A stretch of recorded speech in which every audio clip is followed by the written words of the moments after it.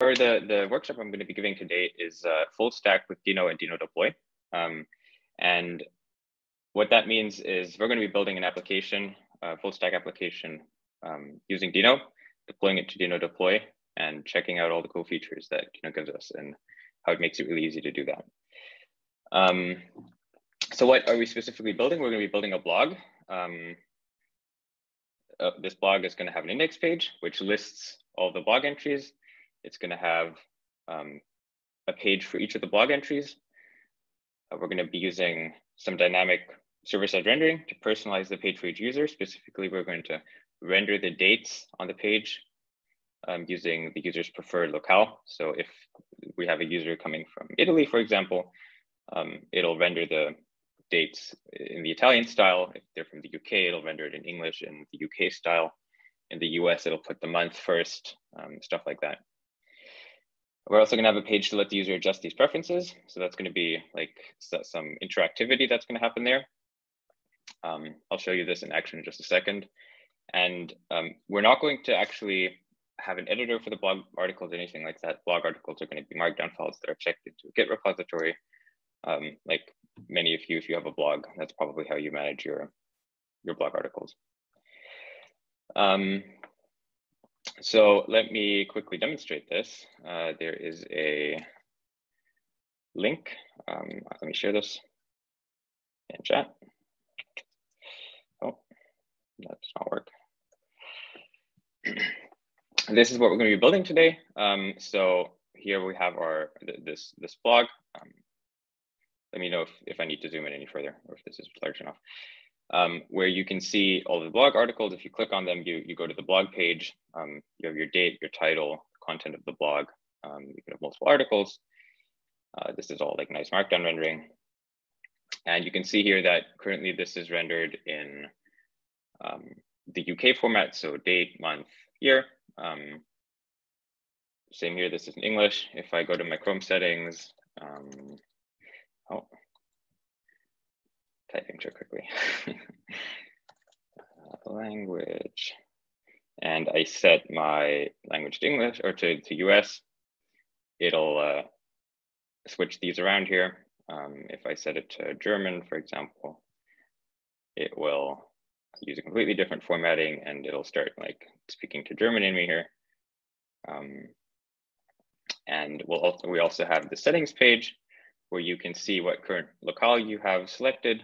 So currently we're using the one that the browser sent us, which is German. I can force it to be Italian, for example, and you can actually see while I'm typing here, it'll tell me some information. So this is some interactivity that we're going to be building into our application. So I can type in Japan, for example, and it'll tell me what the name of the language is and what a sample of time in that language would look like. And if I hit save, it persists these settings, and if I go look at the date now, it'll say this in Japanese. Okay, so that's what we're going to be building. How are we going to be building it? So we're going to be using Deno. For those who aren't familiar with Deno, the 5-second thing is it's a modern JavaScript and TypeScript runtime. So like Node.js, from the same people, except it supports TypeScript, which Node.js doesn't. From the same people that had originally built Node.js, so Ryan Dahl, Bert Belder, those folks. And it contains a fully integrated tool chain, which is different to Node. It has built-in formatter, built-in linter, built-in testing framework, and it uses a lot more modern JavaScript features like promises everywhere. And it tries to stick to web APIs where possible. So for example, there's no custom HTTP server or HTTP client. It is using fetch like a browser would. I work on Deno full-time. I am one of the engineers working on it. We have a team of, I think, 15 folks working on Deno right now, working at the Deno company, building Deno. But the Deno company also has a second product, which is Deno Deploy, which is an edge runtime for Deno applications. So for those who aren't familiar with what that means, an edge runtime is, I don't know if you're familiar with Cloudflare Workers, a way to run some code all over the world, really close to users and in a bunch of different locations. So whenever a user makes a request and you need to do like server-side rendering or anything like that, it happens really close to the user, which minimizes the latency required. For example, if you have a user in Germany making a request to your service, that could be served by a server in Germany rather than having to travel under the ocean to a server in the US somewhere. Deno deploy powers a bunch of services, for example, deno.land, our website, all of our web properties actually. It powers Netlify's edge function offering, Superbase's edge functions as well. And there's a bunch more. You can find them on our website. And lastly, we're going to be using Fresh, which is a full stack web framework for Deno that uses Preact, is optimized for fast, robust, and scalable applications, has no build step, and ships no JavaScript to the client by default. So Fresh is, you can think of it like Next.js or Remix, but built for Deno, and trying to really make use of all of the features of Deno, like all the toolchain features as best you can. Part of that is having a build step. Yeah, so this is what it's going to look like. I gave you a demo of that a second ago. You can check it out here again if you want to.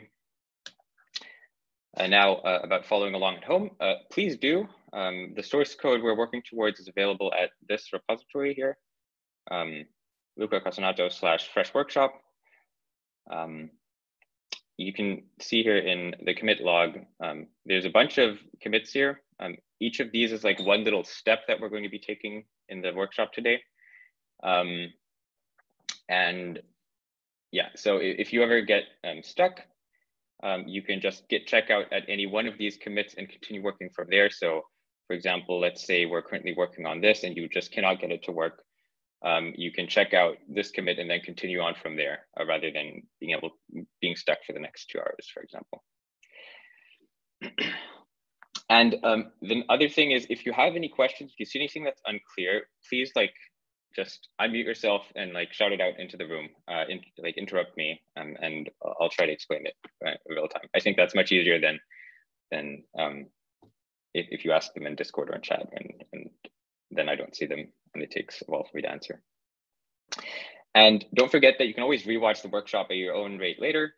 So if there's anything that you miss, it's going too fast for you, feel free to just drop out with the following along at home by writing source code, and instead just watch and listen, and you can always try this later in your own time. Luca? Yep. I can't access the repo. Oh, I don't know, maybe I typed it wrong or something like that. No, it's on private still, sorry. Let's fix that 1 second.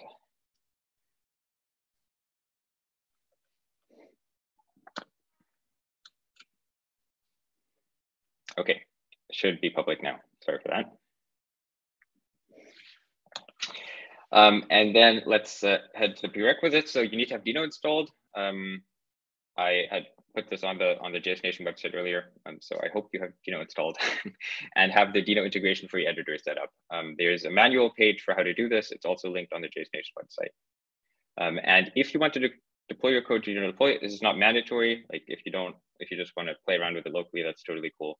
But if you want to deploy your code, you're going to need to have a GitHub account and a GitHub repo to be able to push your code to. So just, yeah, that's important. Okay, so that's all of the boilerplate out of the way. I think we can get started with coding. So first is need to create a new project. So I have a Git repo here, which has nothing in it. It only has this settings.json file in it, which tells VS Code that this is a Deno workspace and it should use the Deno extension. Nothing else in here. And I'm just going to create a new Deno project, and you will see that there's really nothing to this. So let me just log out hello world and then Deno run -a -ts. And you can see this just runs. Deno has no package JSON file or node modules folder or anything like that. You just create your file, start typing code in it. So that's how you create a project in Deno. But Fresh is like an opinionated framework, which gives you a nice set of defaults to work from. And for that to work best, it gives you a little init script. Here, let me go to the website. A little init script that you can run that scaffolds out your project.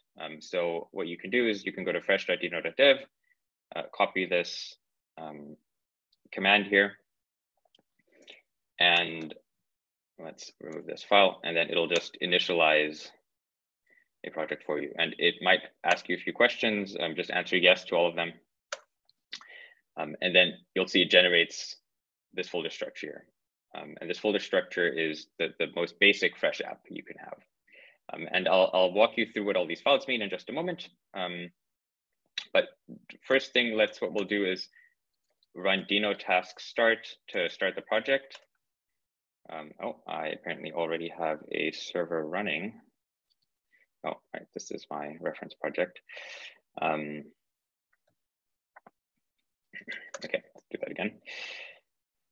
And now it starts up the server, and I can listen. I can go to localhost 8000 and see this page that is being hosted from my freshly initialized project.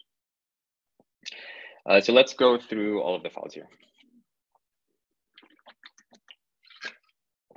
The first thing is this main.ts file. This is the entry point to your project. I'm not going to explain all of the details of everything that is happening here, because I don't think it's super interesting. If you want to learn more about this, you can go to the Fresh documentation and run through this getting started tutorial later.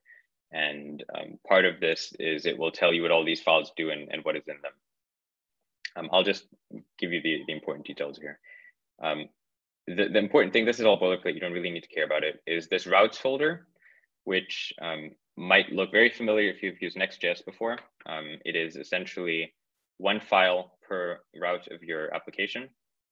So there's this index.tsx file. Sorry, let me. Okay, there we go. Get rid of all the errors. Yeah, so this index.tsx file, this is what is rendered when you go to localhost 8000 without any path. So the index page, you can edit things in here. Let's edit this, and you will see that it refreshes automatically and updates. And I have my counter here as well. I'll show you what that is in just a second as well. But yeah, I can change things here and it'll update on the page automatically. I have this, actually, I'm not going to explain what these two are. We will just delete them and get to them later. And the islands, we're also going to get to those later. So what we're going to do for now is just get rid of everything that's in here and put in a random hello world. Okay, so this project is using a Preact with JSX. So these are JSX components, which is like a templating language for JavaScript. If you've used React before, you'll know what this is. And we're using Tailwind for styling. And if you've never used Tailwind before, let's Tailwind CSS. It is a CSS utility framework which allows you to do styling through purely CSS classes without having to write any CSS itself. And the way this works is through this template literal here that you put on your JSX classes, it will automatically generate just the CSS that is necessary to render this page. So if I look at the page source, you can see that, so all of this is just a CSS reset. You don't need to care about any of this, but you can see there's 3 CSS classes here, and it is generated just these 3 classes, so MX Auto, P4, and Max with Screen MD. So this is really, really size efficient. It allows you to make super small sites. One other thing that you can see is if I open the web inspector, go to the network panel and hit refresh, is that no JavaScript is loaded. Actually, there's, not quite true, a little bit of JavaScript is loaded just to make the hot refresh work, but there's no application JavaScript loaded. This is a purely static page because there's no interactivity here, right? Because there's no interactivity, we don't need to send any JavaScript to the client. So we don't slow down the client by giving a JavaScript it doesn't need. This is different to if you're using Next.js, for example. It will send the entire client renderer to the browser by default, always. So you'll get like a 70 kilobyte JavaScript bundle that's sent to the browser, even for like a Hello World page like this without any interactivity. And you'll see during the course of this workshop that you really don't need much JavaScript on the client. Like you can have a really great experience with little to no JavaScript. Okay, so this is our scaffold. Let me commit this scaffold and push it to my repo and go back to my slides to see what we're doing next. So first thing we want to do is add some blog posts that are actually going to be shown on, that we actually want to show later. So I'll create a data folder and a posts folder and create some blog posts. So the first one's going to be hello. It's going to have some front matter at the top to give it things like the title, the publish date, publish at, and this needs to be a ISO date. That's what it's going to say was published right now, and we're going to need a snippet as well. So this is what is shown in like the meta description. So what Google would show, for example, if you search for this page, or what is shown on the index page as the summary of the blog post. So this is the first post.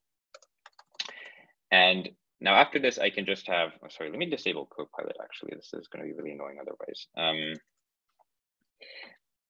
Yeah, so and then this is just regular markdown, so you can have your content here. So this is my first blog post on my new blog, and this is a markdown syntax here to make things italic. And you can actually see what, I don't know if you saw that, if you caught that, but if I press Control S, this saves and formats things automatically. And this formatter that it's using is actually Deno's formatter. So Deno has a built-in formatter. You can run Deno FMT and it will format all the files in my directory. So I can do this, for example. Oh, right. Yeah, that's like some weird markdown syntax with the 2 tabs. But yeah, it'll format all the files in my inventory. So in my directory, this is like prettier. Puts markdown, JavaScript, TypeScript, JSON, and a couple others. Okay, so first post, let's add a second post, just so we have a little bit more variety. Second post, let's have this one be published tomorrow. And let's have, for this one, add some subtitles. And maybe let's add a table. So this is the markdown table. And you'll see why I'm doing this in just in a bit. Okay, so there's our table. We have our 2 blog posts. One other thing we're going to do is we're going to define a TypeScript type, which represents each of our blog posts. We're going to be using this in a couple places later. It's easier if we do it up front. So this TypeScript type is going to have the ID of the, I thought I disabled Copilot. Okay, oh. AI, terrible. So yeah, it has an ID. The ID is the thing that you'll see in the URL bar. So for this hello blog post, it's going to be, you go to /blog/hello. So the ID is going to be hello for that one. For the second one, it's going to be second is the ID. The title is the string that is this string up here in the front matter. Then we have our publish at date, which is just a JavaScript date object. Then what else do we have? We have the snippet, which is a string, and we have the content, which is also a string. And the content is just like everything after the front matter, so the markdown content itself. Okay, so we have our posts. We have a type for our post. Next thing, let's add a page for showing the individual blog posts. Let me commit this. So what we're going to do is we're going to add a log folder, and in there we're going to add a file called id.ts with square brackets around it. And what these, .tsx actually. So what these square brackets mean is that means this is a dynamic variable. So this will not just match blog/id as a path, but it will match blog/anything really. Let me just copy this in here so we have something to look at. And then you'll see if I type in /blog, this doesn't match anything because there's no blog/index.tsx, but blog/hello matches something, blog/hello2, blog/second, this all works because this is a dynamic parameter. For now, let's just hard code the blog post data. We'll get to loading in a second, but let's take things one step at a time. So for now, we're just gonna hard code things. Copilot managed to enable it itself again. I'm just gonna uninstall the extension. Bye. Okay, there we go. Right, so we should probably import this post type. Oh. So we'll have a publish at date. Let's just do new date. So that is right now. We need some content. This is all just placeholder for creating the actual page right now. And this is my first post. Okay, so we have our post data here. That is currently static. We're going to make that dynamic in a bit, but let's start with just styling the page. So let's go back to what this is meant to look like. So we have the date, then we have a title, then we have the blog content. So let's start with the date. Let's do post.publish at, and what is it? Local date string. Yeah, so this formats it into a string. Let's give it some styling. Let's make this text gray 600. So make it not be black, but like a slightly lighter gray to make it stand out less. Then let's add the title of the post. Let's style this one as well. So this one's going to be a text, I think 5XL. And let's do a, oh, that is the wrong one. Okay, yeah, that looks cool. Let's add a margin top to this one as well. Let's do 12 maybe. That looks good. And let's make this bold as well. Cool, okay, that looks pretty close. Yeah, then next we're gonna add the content. We're not gonna deal with markdown rendering right now. We're gonna get to that later. Let's try to keep it as simple as possible for now. And let's add some top margin to this one as well. So let's do 8 top margin. Actually, let's do 12 as well. Cool. Okay, so we have our blog post rendering. Pretty simple. Right now, our post data is still hard coded though. Let's change that. So basic rendering of blog. Okay, so how do we do dynamic rendering? So as you can see, this function here, which is actually called wrong, let's just rename it, is synchronous, and data loading is usually asynchronous. So to do asynchronous loading, we need some sort of loader function that actually lets us load some data asynchronously. We can't just make this function asynchronous. That doesn't work. The page, like everything's going to completely freak out. You can see it just turns white there. So we have to have some sort of loader hook somewhere. We're going to get to that in just a moment. Before we do that, we need to figure out, let's create some utilities for actually turning the ID, so this thing up here, into this blog post struct. So let's start by creating a new function, async function, and yeah, so yeah, exactly, load post. So this is going to take the ID as a parameter, and it's going to return a promise of post or null. So this is going to return the post structure, or if the ID was not found, it'll return null. because it's obviously possible that you don't find a blog post to render. Yeah, actually, before I'm going to do that, are there any questions right now? Does anyone have questions so far? I'm sort of racing ahead. I'm very sorry. Oh, it looks pretty great.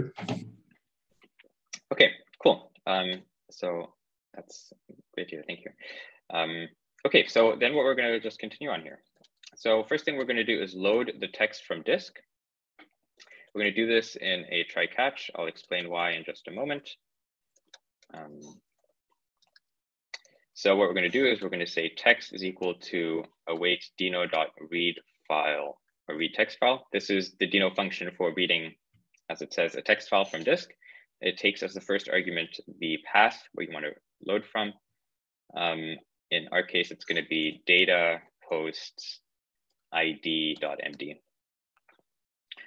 And what we're going to do is if this throws an error, and if the error is an instance of the Deno errors not found, then we return null. So this just means if we're loading a post and the post doesn't exist, we'll return null. And in all other case, we'll rethrow the error, and then we can handle that later. So at this point, we have the content of this file. And if you remember, it starts out with the bit of front matter, and then it contains the contents. The first thing we're going to need to do is parse out the front matter from the top of this file. And to do that, we're going to use a front matter parsing library called, it doesn't have a name actually, because it's part of Denoland STD. What is Denoland STD? It is the Denoland standard library. So the standard library is a bunch of utility functions, little, like UID, for example, UID generation dealing with streams, some more advanced file system operations, .env. This front matter parsing is one of them. It's encoding front matter. So this is just a TypeScript library essentially that is maintained by the Deno core team next to the Deno project itself. And yeah, it gives you a bunch of utilities, which you would usually have to import some third-party libraries from in other ecosystems. And this is like audited and tested by the Deno team to the same like standards as the Deno project itself. So what we're going to do is we're going to import the front matter parser from the front matter library here. So extract, import extract from front matter. And you will see one thing here. Yeah. Why you immediately have the types? You just paste it and you have the types already for the extract. Yes. Well, actually, so I'm kind of cheating because I've done this like earlier this morning, and I already have everything cached. Usually, the way this would look, let me actually just showcase what that would look like. So if I import a version which I don't have cached, so I don't know, the 144 release, it'll be in red and it'll say that this is an uncached or missing remote URL. What I can do is I can press Control dot and then click on cache, and it'll automatically cache this, or it'll just pull it down automatically while I'm running. So this is like the way it works in a browser. The first time it encounters a dependency that it hasn't downloaded yet, it'll go download it, and then it'll cache it forever in the cache directory. For Deno, this is called the Deno info, or sorry, the Deno dir, which is like the Deno cache directory. You can, if you type in Deno info, you'll find the location of this cache directory, and you can see like all of the dependencies that are downloaded are stored in here forever. It's not meant to be navigated by users, which is why these are all like terrible names, but yeah, it's all stored in here. Very cool, thanks. Does that answer the question? Yeah, for sure.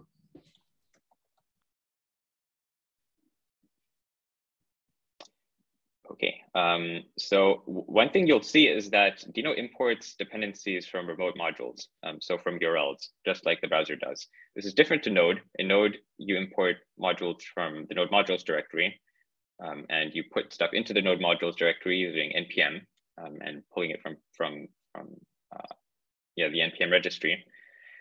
and you have to use a package JSON to do that. In Deno, you just encode the dependencies directly into your source code. But sometimes this is not super useful. Sometimes you want to import the same module in a bunch of different places, for example. And if you have to retype this whole long specifier every time, that can get quite annoying. So Deno has support for a browser standard called import maps, which allow you to remap specifiers like BR specifiers. So things like, I don't know, preact or this at tailwind to URLs. And browsers support, Chrome supports this. It's being implemented in Firefox right now. And this essentially allows you to customize how the system does module resolution. So what we can do, we can add a new rule here that says if something starts with $std/, then replace that with this HTTPS denoland/std at version 145. And now I can do this instead in my imports. And this is much cleaner. Now, if I need to change the version, there's just a single place where I change the version rather than having to grep through all my files and change it in a bunch of different places. So with all that said, I'm now importing this front matter module, and I have this extract function that I'm importing from there. And I can call this extract function with a text, and it returns a object with attributes and body. And this attributes, this is the front matter itself, parsed as YAML, and the body is everything after the front matter, so the content. What we are going to do is we will, so this attributes currently has an unknown type. Let's cast it to a different type. We're not going to do like any input validation right now because that's out of scope for this workshop. But if you were to want to do import validation here, you could check like, is this actually an object? Does it only have string keys, and does it only have string values? Did a user put an array into the front matter instead of an object, for example? But yeah, we're not going to do that right now. The parameters, this is going to have the title, or sorry, let me open one of these posts so you can see what it actually looks like. This is going to have the title, the publish at, and the snippet. So the first thing we're going to do is parse this publish at as a date, because right now it is just a string. We want it to be a date. So we'll do params dot publish at and pass that to the new date constructor, and that'll just parse it. And then for the rest, we'll return an object which has the ID, which is just the thing that's passed into this function. The title is params dot title. The publish at is the date. The snippet is also passed in by the params snippet, and the content is the body. Okay, so now we have this load post function, which loads a post by its ID and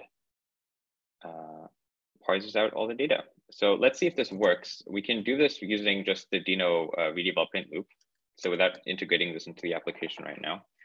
So what I'll do is I will import, I'll start up Deno, and then let me copy the relative path here and then do import load post from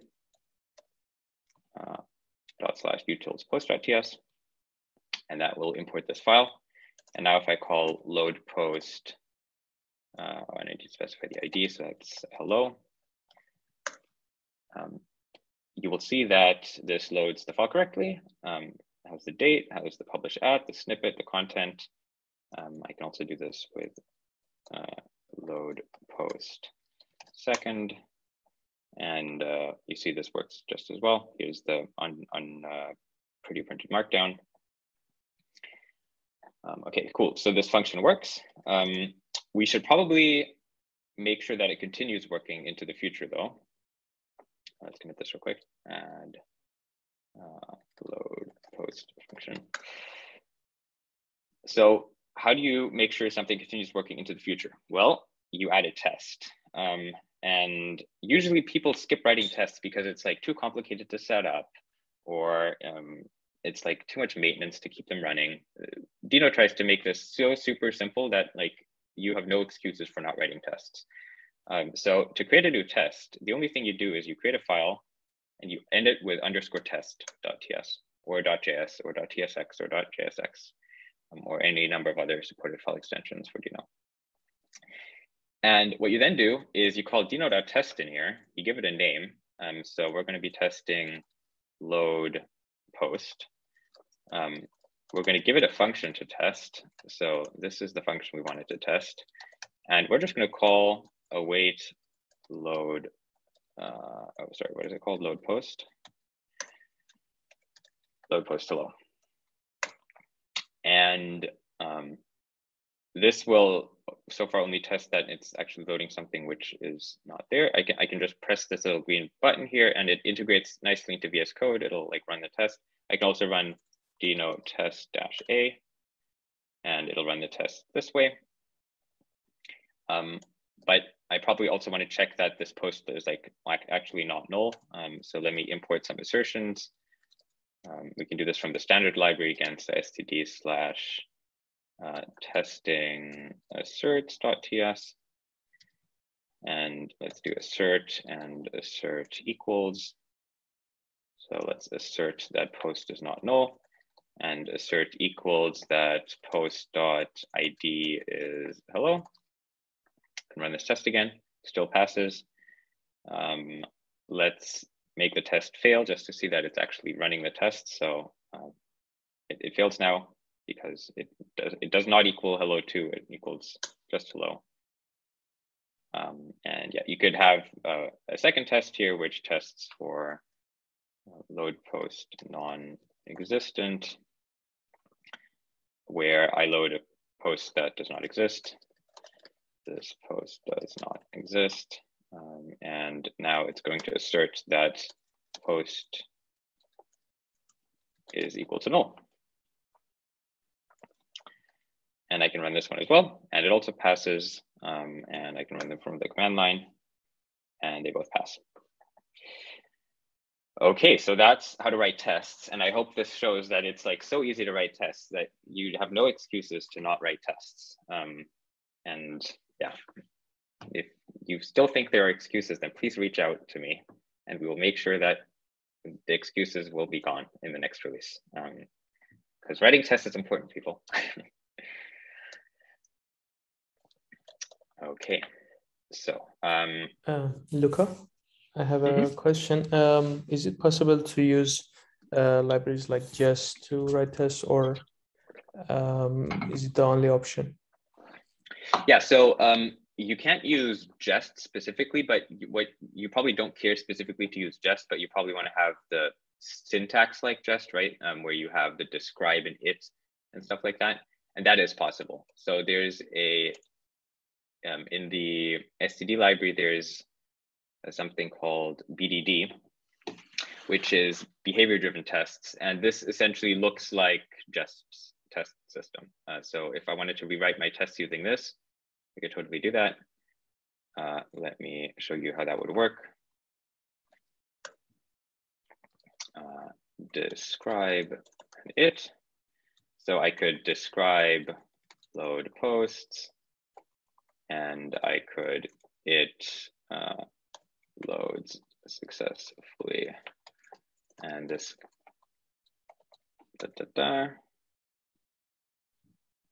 and I can do that. And this just integrates right into Deno test. So if I do Deno test A, it'll still run this test and it'll like show it correctly here. So this is possible. And the other thing is that you might not want to use assertions like this, but you're maybe more familiar with expect. So that would be, I think chai is the one with expect, right? Is it? Yeah, it is. So you can like import chai as well. And then you can do, let's see here, import expect. So we can do like expect post. Oh, let's get the text for this. Expect post hello. Okay, well, expose. I don't know try syntax works, but to be null, I don't know, maybe. Does that work? It's okay. Yeah, I get it. Thanks. But yeah, it's possible. Okay. Yeah. So let's.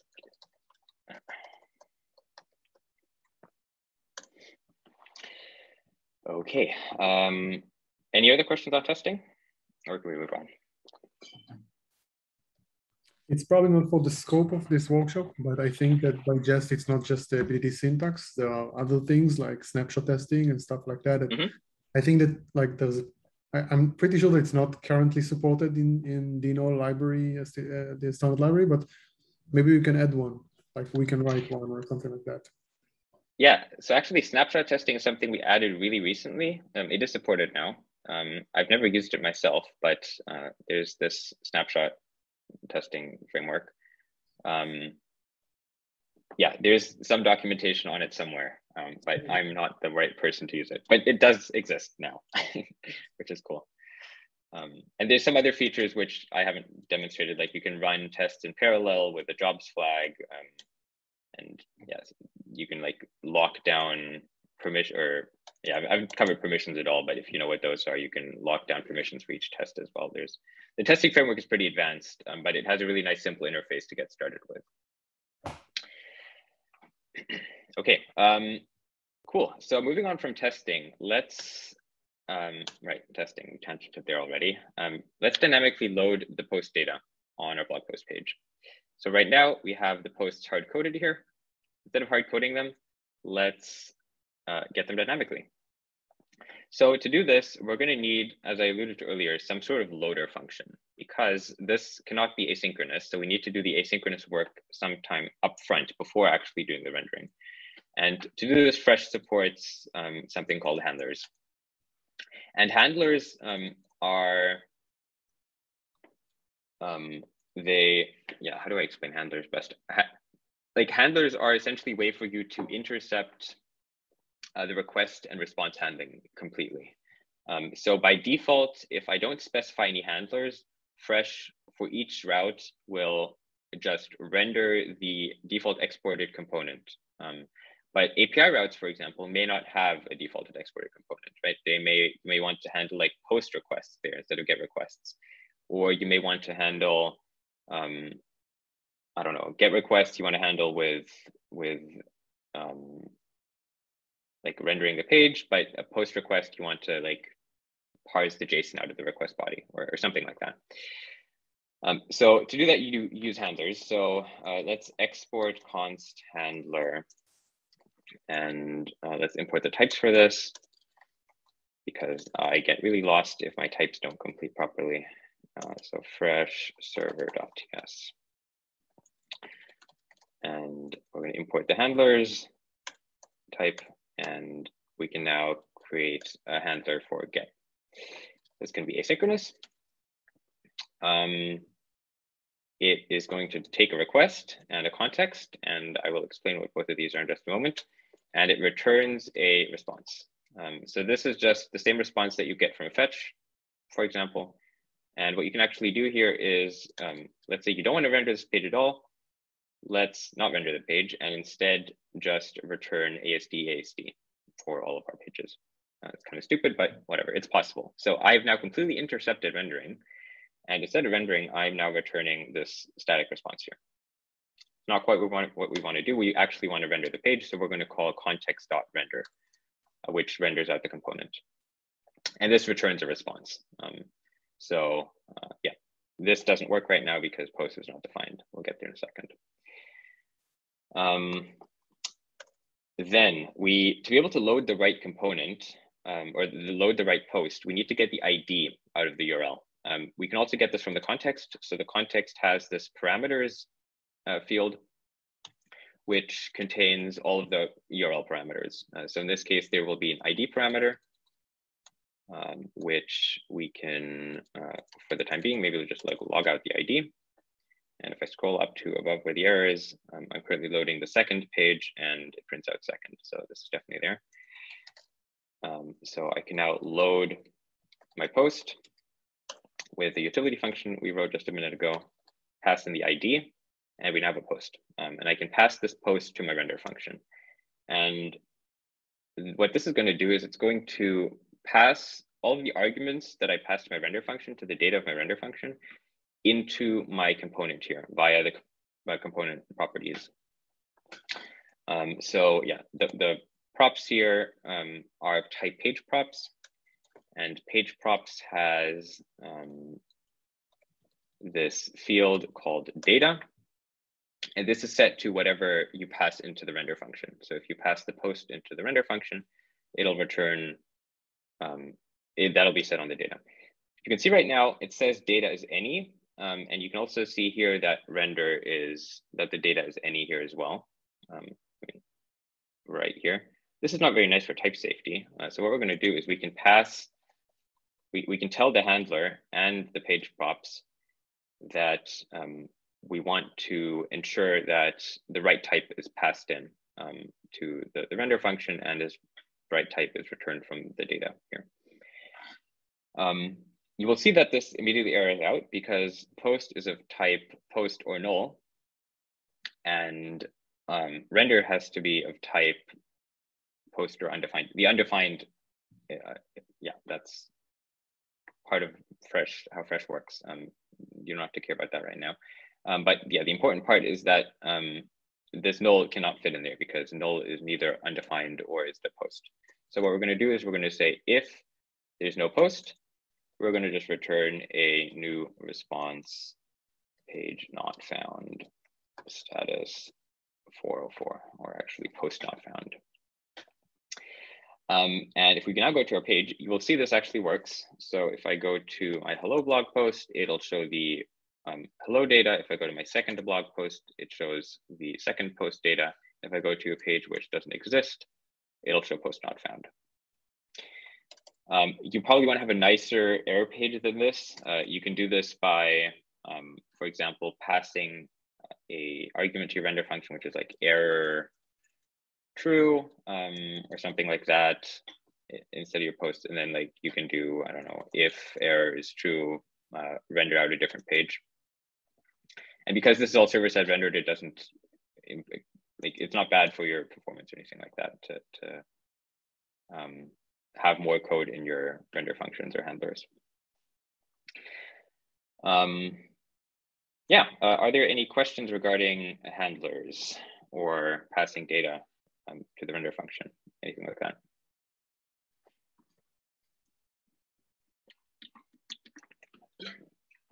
Nope, okay, cool. Well, that's nice to hear. So yeah, next thing we need to do is if you go to the homepage right now, the index page, you'll see it still just says hello world. There's no listing of blog posts here yet.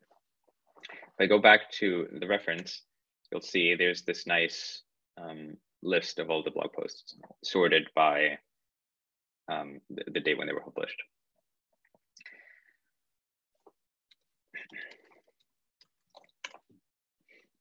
So to do that, first thing we're going to need is we're going to need another loader or like load function here that actually loads all of the posts. So let's create another function, export async function, list posts. This is not going to take any arguments because this returns all posts, and it's going to return a promise of post array. So it's going to return an array of posts. So how do you actually, so what we want to do is we want to list out all of the files inside of the post directory. Then we want to open those files to get out all the metadata, and then sort it by the date timestamp, because we want the oldest one to be last, like the newest posts at the top. And you can see here that's not necessarily the order they are in the directory. So we want to do that, and yeah, that's pretty much, yeah. So that's what we want to do. So first thing we want to do is open all of, or list all of the files in the directory. We can do that with a for-wait loop entry of deno.readdir. So deno.readdir is a function that returns an async iterator, or an async iterable actually, of all of the directory entries in a folder. So we're going to go through the posts folder. And for each of those entries, we are going to let's start by just console logging out the entries. And for simplicity's sake, let's immediately add a test for this, so it will be easy to show what's going on. So list posts, async, posts. So we're going to do await list posts, and then let's just console log out the posts. And if can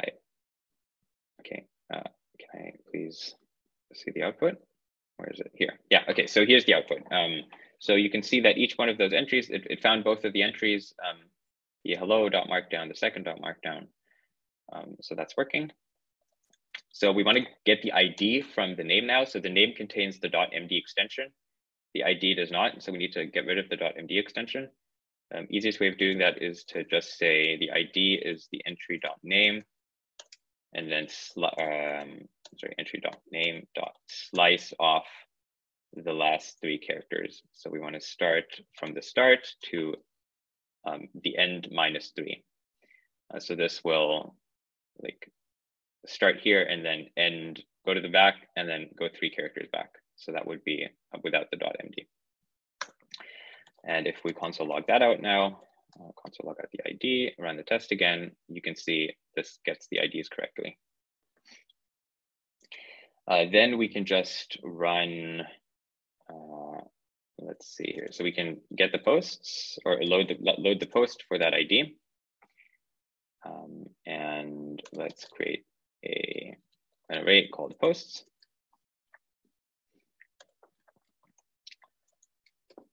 Push post and return the posts. And if you remember, this load post can return post or null. We don't care about the or null because we just checked that this file exists.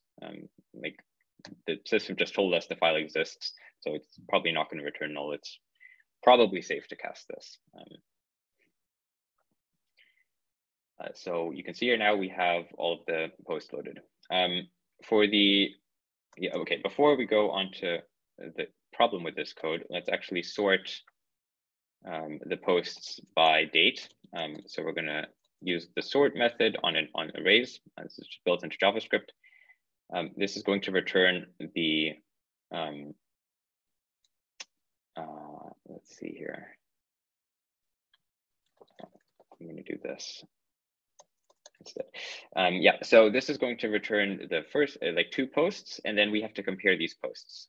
So if post A is older than post B, we want to return a negative number. If it is newer than post B, we want to return a positive number. And if they are the same age, we want to return 0. And using just that information, the sorting algorithm can figure out what order they need to go for them to all be in order. So we can do that with a.publish at, that's a JavaScript date object. We can get time. This is the Unix timestamp. So the number of seconds or the number of milliseconds since January 1st, 1970, an ever increasing number essentially.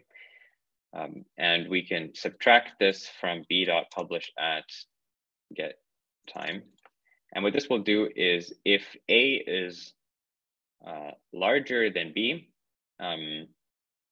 if A is larger than B, then this will return a positive number. And if B is larger than A, it will return a negative number. And if they're the same, it'll return 0. So this is exactly what the sort function wants. Let's run this and see if it sorts correctly. It actually does not sort correctly, which means we probably need to switch around A and B. Let's try that again. And it is now sorted correctly. So the second post comes first, the first post comes last because it was published before the first one. I think that makes sense. So sorting always very complicated. I memorized this before the posts or before this talk, and I still got it wrong. Suggest you just go on MDN and look it up there every time.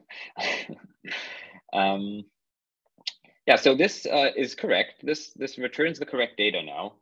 But for the observant of you, you may realize that this is not the most efficient way of doing this, because we are loading all of the posts after each other. So what await does is I like load the, sorry, I go to the first article or the first post, I load that, then I go back to the top of the array, then I look for the second one, I load that, then I do the next one, on and on. If I have like 1,000 posts, this is going to take, if load post takes 1 millisecond to complete, then this is going to take a total of 1,000 milliseconds to complete, because they all happen one after the other. You really don't want to be doing this in series like this. You want to do you want to load all the posts in parallel. So what we can do instead is we can create a new array called promises, and not await here, but instead we promises.push the promise that is returned from this load post. So this load post returns a promise of post or null. And then we can do post is equal to await promise.all promises as post array. So what this will do is it will start loading them all at once, and then promise.all waits for all of them to complete. And then they can all be running in the background in parallel. And once they're all complete, then promise.all returns and we get the array of all of them. And this is probably not too noticeable with if you just have 2 posts, but if you have 100 posts or 1,000 posts, this is going to become really, really noticeable, because this is going to run much, much faster than doing it all synchronously. Oh, in series, sorry, not synchronously. Deno actually has a built-in benchmarking framework that we could use to benchmark this. If we have time at the end, we can play around with that, but it works pretty similar to Deno tests. It's like you do Deno bench. Yeah, Deno bench. Yeah, there's no bench modules in this directory, but yeah, it works really similar to Deno tests, and it allows you to do benchmarks to like measure this and make sure it doesn't get worse in the future, for example. For something like this, probably not as relevant as if you're writing like a library to do image compression or something like that, and you want that to happen as quickly as possible.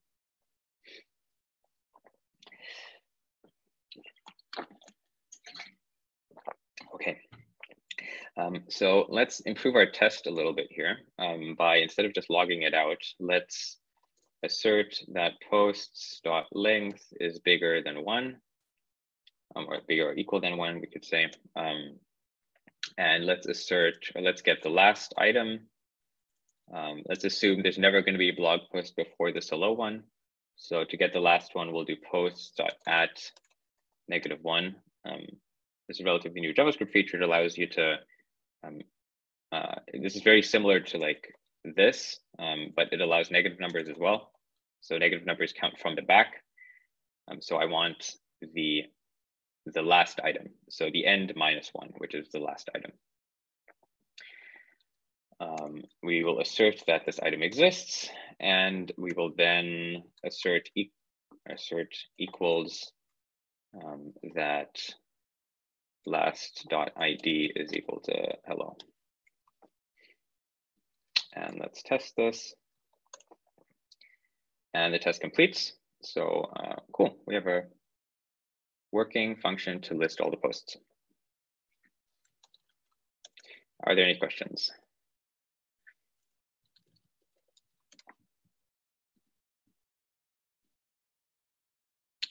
Cool, no questions. That means we can go on to the index page that shows the list of all blog posts. So if we go back to the reference page, you'll see we start with a big title here, which is the name of the blog. And then each blog post has an entry, which has the name, or the date, and then the title and the summary.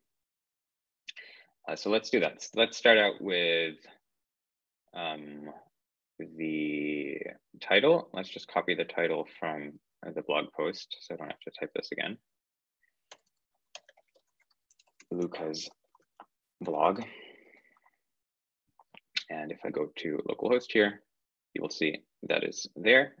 Let's add a margin to this, just slightly bigger than 2, 12, that looks good. And then let's add the list. What we're going to do is we're going to create a new component, which is called the post entry. This takes the post as an argument.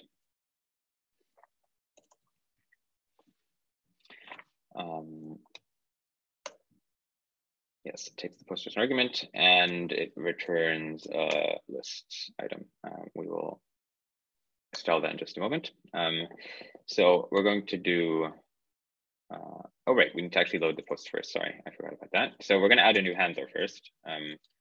Handlers, let's import that from fresh server and have that return the post array. And we want something to happen on GET requests. We don't need to care about the request or the context right now because we don't need to get any parameters from there because it returns the saved data every time. Let's load the posts, await list posts. And then, oh, actually we do need the context, I forgot. Because we need to call context render with the posts and we return the result of that. Then we can get the props in this component, which is going to be the post array again. So const posts is equal to props.data. And then we can go over each of these posts using the map function and get the post and render a post entry component for each post. And let's see, this did not work. Why did this not work?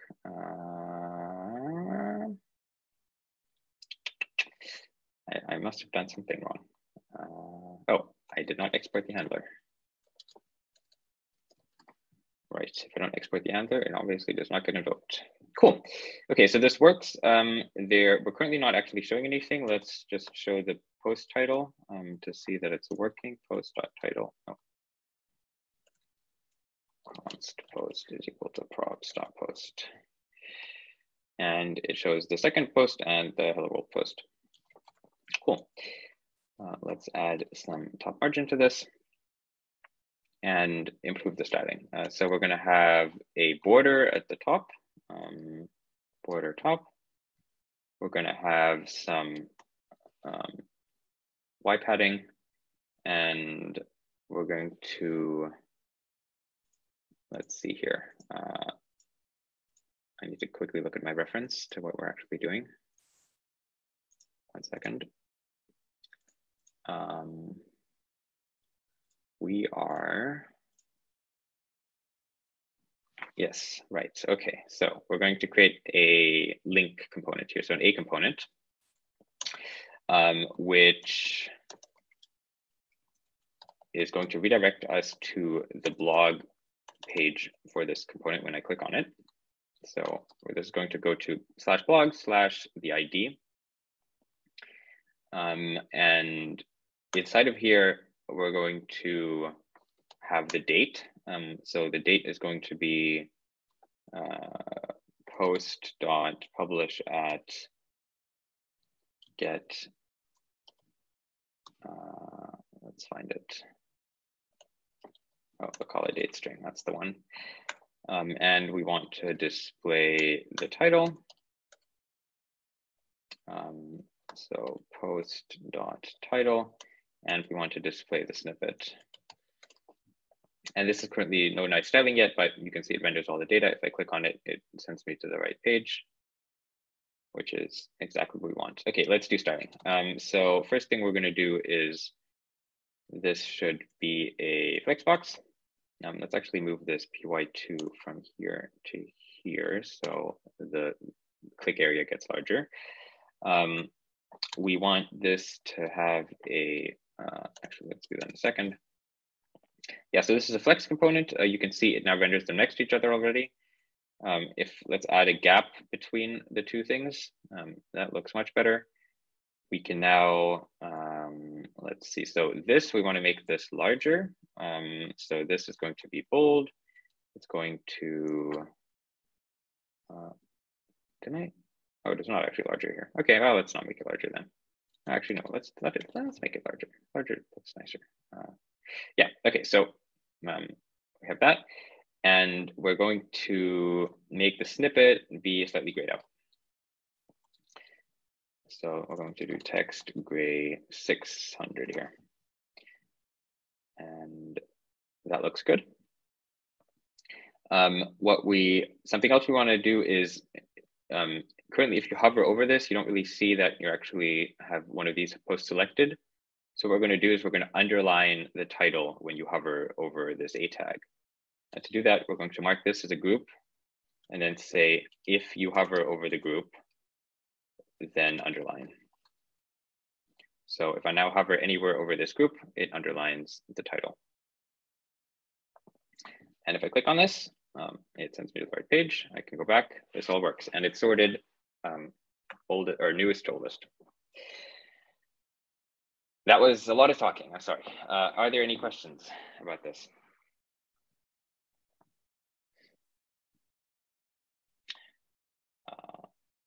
It does not look like it.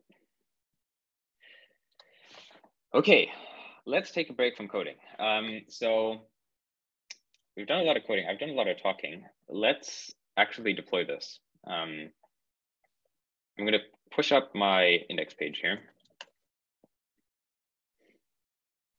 And I'm now going to go to GitHub and look at my repository for this. So this is the repository I'm pushing to. That's also private and not so important. What I'll then do is I'll go to the Deno deploy dashboard, dash.deno.com. I'm already signed in. I already have a bunch of projects here. And then what I'll do is I'll click on new project. And I will select my user account. And actually, I'm going to need to add another repository. So let's do, what did I call this? Fresh workshop JSNation, yes. I'm going to give it access to this repository on GitHub. So I select my organization and I do fresh workshop JSNation. Select the branch I want to deploy, select the file I want to deploy. I want to deploy the main.ts file, that's the entry point. And I want to give it a name, fresh workshop JSNation. That sounds like a great name. And then I click on link. It's going to then download all my code, clone my repository, package it all up, and it is now deployed. So if I go to the fresh workshop JSNation.deno.dev link, you can see my page is deployed. And it is not just deployed here where I am in the Netherlands, but it is deployed everywhere. If I open my inspect console here, let's see, network panel, and look at the response headers, I'm currently getting a response from Europe West 4, which is in Amsterdam. But if you all request this page and look at the response headers, it is going to be somewhere else, maybe in Asia or in the US. Yeah, so that was literally it. This page is now deployed everywhere. I have analytics for it, like request counts. I have logs. My application isn't actually generating any logs. All the deployments, I can add environment variables, add a custom domain. I can change the name if I want to. And the best part is that on GitHub, it deploys my page for each commit now. So every time I push up and do commit, it'll deploy it. It'll give it a unique preview URL. So this one is Fresh Workshop JSNation with this long string, and forever into eternity, this specific commit of this project will be available to this URL. So even in 3 months' time, if something drastically changes, but you've realized that, I don't know, something broke in the last month and you're trying to figure out like which commit did it break in, you can go through all of your old commits this way and really easily figure out when something broke by using the preview URLs. Any questions on Deno deploy? Or did it go too fast and people didn't see what happened? Luca, I would have one question, but regarding the page still, the link we built in on the list, does this reload the full page now, I assume? Yes, yeah, it does. This is a full page transition. So if I go to the network panel and I refresh, I click on the link, this does a full page transition. So I get the response back here. And you can see that this is pretty much, you don't, oh, this is on localhost. Let me go to the deployed one and show you the timing there. This pretty much happens so quickly that you can't even tell. This happens in, is this 132 milliseconds? If I reload this page renders in 36 milliseconds. So this is like anything under 100 milliseconds, humans perceive as being instant. So this is like, this navigation is so quick. Yeah, client-side rendering would there's no, like, why would you client-side render this? This is much faster server-side rendered. Okay. And yeah, sorry, go ahead. Will we have, in the workshop, will you cover routing, or if not, is there a router? Yeah, so there's client-side route. Fresh does not have client-side routing. Fresh does have client interactive components, and we will get to that later on in probably around half an hour or so. All right, cool, thanks. Yeah, but so just to clear this up, everything we've seen so far is completely server-side rendered, and there's no JavaScript being served at all. Like you can see, this page is the HTML page, and the CSS is embedded into the HTML, and there's no client-side JavaScript. And this means that if I run this through web page speed insights here. Oh, why is this in German? Oh, right, I said my my language to German. I remember now. Give it a moment. Has 100% performance score, and this is like as good as it can get on Lighthouse. And you can actually see this not just with my page, but also other pages that are built with Fresh. This is real user data here. Everything is completely green. You pass all core web vitals things by default, because server-side rendering is just really, really fast compared to client-side rendering. Okay.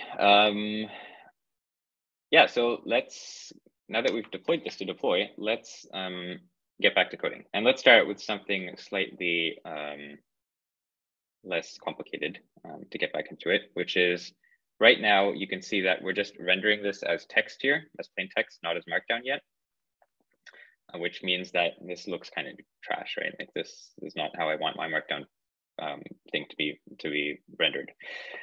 So to be able to render this as markdown, we first need to find some sort of tool which can help convert the markdown text to HTML that we can embed in our page.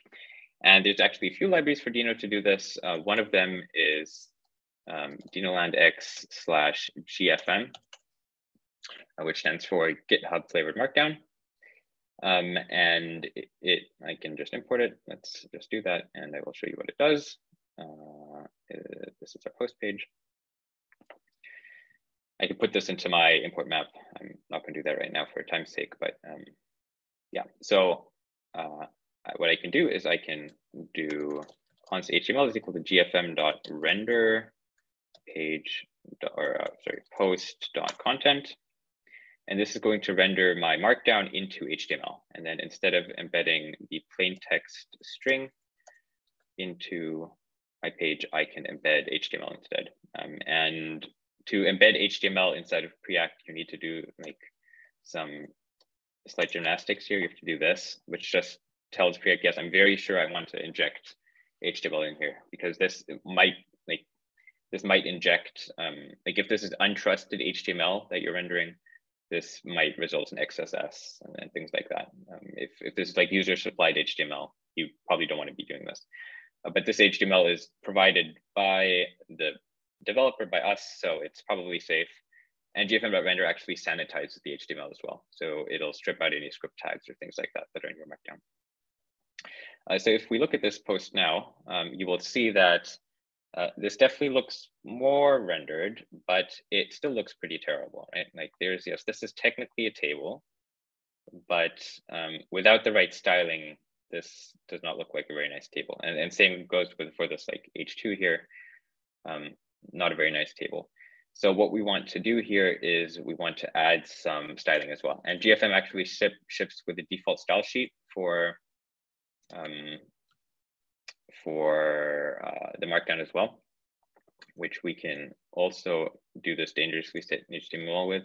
Very confusing because we're not actually going to be injecting HTML here, but CSS. But yeah, so you can do this, and this will create a style tag on the page with with this CSS in it. And then we also need to give this element here a markdown body CSS tag. And you can now see it's nicely styled. And if I look at this, there's the style tag here, which has all of the CSS for styling markdown in it. So this works on my Hello World post, and on my Hello World post, there's the thing that was previously with like the underscores on either side is now italic. This has the nice title and the table. And the title has this nice little button where when I click on it, it'll give me an anchor URL to this page or the specific part of the article. So that's markdown rendering. Any questions on that or anything covered previously?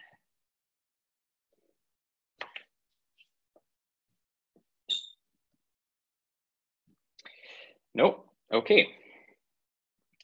So we're now at the point where all of our application is pretty much completely built now. The only thing that we're still missing is the time formatting.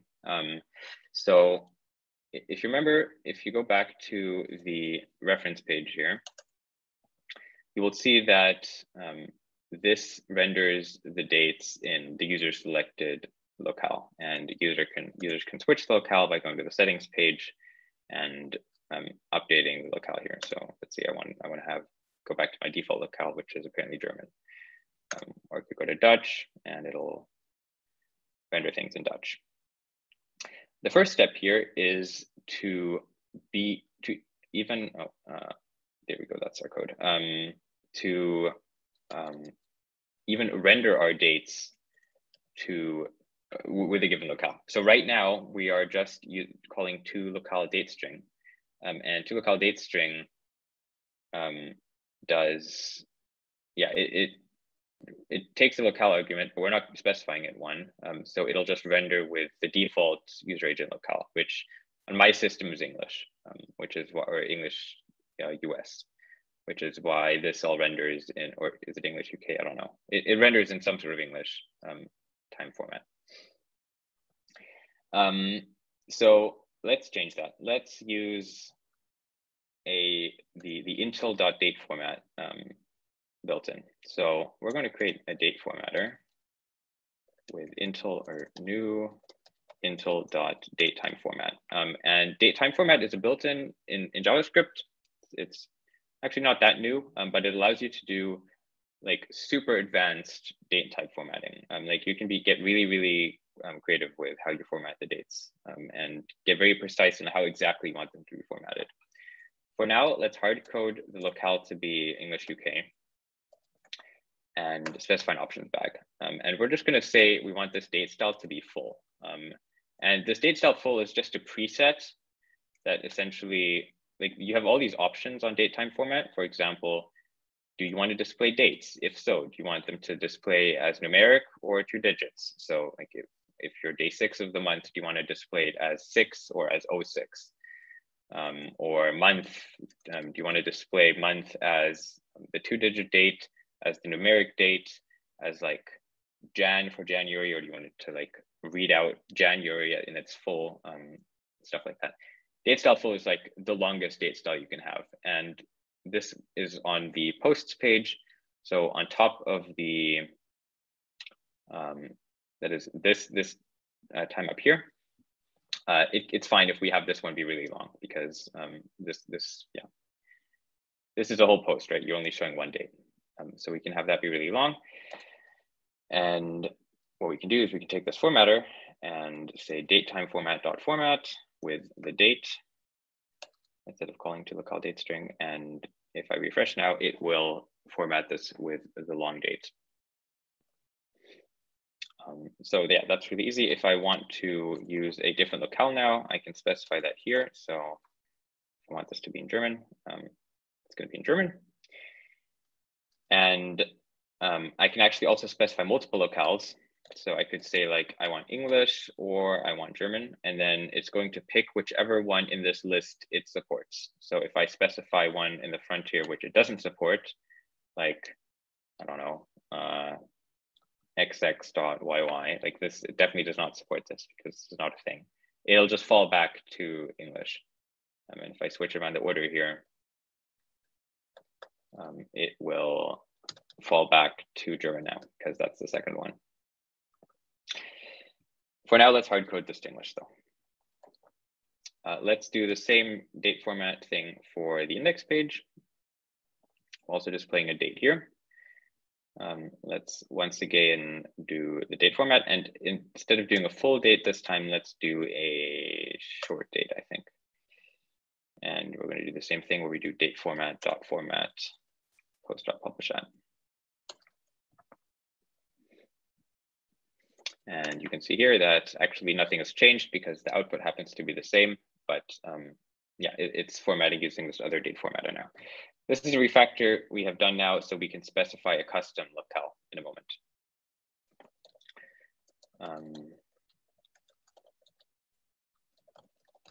And commit this. And actually, just a quick note, I'm committing this, and you will see that if I go to my page here, JSNation, I'm very slow at typing. So by the time, yeah, this is already deployed. So this deploys really, really quickly here. If I push, it takes like 5 or 6 seconds for it to deploy. And not just deploy close to me, but deploy globally in like all of our regions. Okay, so the next thing, let's figure out what locale the user actually wants their page to be displayed in. And we can start out by just looking at the accept languages header that the browser sends when it makes a request. So if we go to the network panel again, and we look at this request that the browser sends, you can see that as part of the request headers, where is it here? The request headers, it sends this accept language header, which contains a bunch of languages that the user like understands or supports, and which one of them they prefer. So for example, I currently set up that I prefer German, and after that is US, and then British, and then just plain English. And this queue here, that's like how much do I prefer it? So if there's no queue, I prefer it the most, and the lower the number, the less I prefer it. And if I go into my Chrome settings here, Chrome settings, go to the language settings again, and change the order. Let's move this to the top, for example. And where's my local? Oh, that's the wrong one. And if I refresh, you can see this is now a different order. And now German is the one I care least about. Okay, so how do we do this? So what we could do is we have this handler function where we get the request. We could, in each handler function, do like request.headers.get accept language and parse that out. And that's kind of annoying because we have multiple pages, and ideally we want to only write this code once and share it between all of our pages. So what we can do instead is we can use a middleware. And to use a middleware in Fresh, you create this underscore middleware file anywhere in your route structure. And this middleware is at the root of your route structure, which means it is going to intercept all requests. So any request that comes into your application is going to be intercepted by this middleware. And this middleware is actually very similar to the handlers in that it exports a function called handler. This takes in a request, which is a request, and it takes in a context. And this time the context is a middleware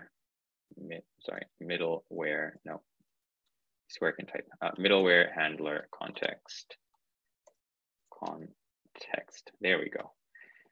And we can import this from Fresh Server.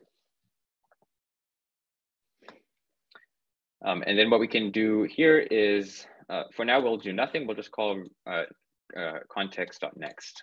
And what this will just do is it will call this function, and then it'll immediately hand it off to the next middleware. And because there is no next middleware, it'll hand it off to the route handler.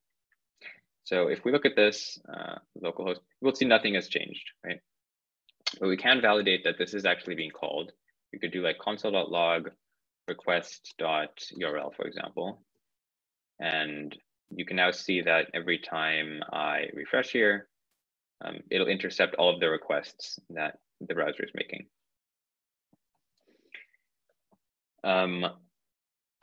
Yeah, so let's see, what can we do here?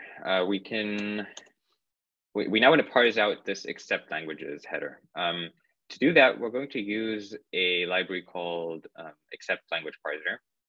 It's on npm, but in Deno we can still import things from npm by importing them from esm.sh. So you can do esm.sh accept language parser, and we're going to do 1.50. That's the latest version. So we can call this parse function with the request header called accept languages, or accept language. And this parse function can take either a string or undefined, get return string or null. So we're going to turn the null into an undefined. And then for now, let's just log out the langs. Console log langs. So refresh this.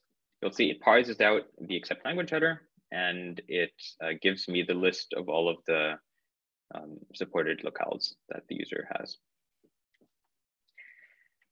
We now somehow need to pass this information from the middleware into our handlers, and then ultimately into our intel.datetime format objects. To do that, we use context state or middleware state. So you might have seen this during the tab completions earlier.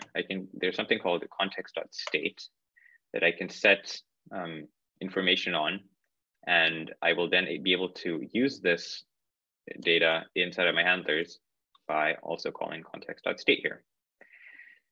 So what we're going to do is we're going to create a context state locales array that's going to have all the locales in it. And then we're going to iterate over all of the locales in the languages array here for lang of langs. Create a new locale, which is lang.code. So lang.code is this first part. And if there's a region, so if there is a region in this locale, we can do locale plus equals dash lang.region. So this means that for this code, for example, here, it'll be en-gb. For this one, which does not have a region, it'll be en with nothing after there. And this same here, so de with nothing after it. And then we can append the locales to our locales array.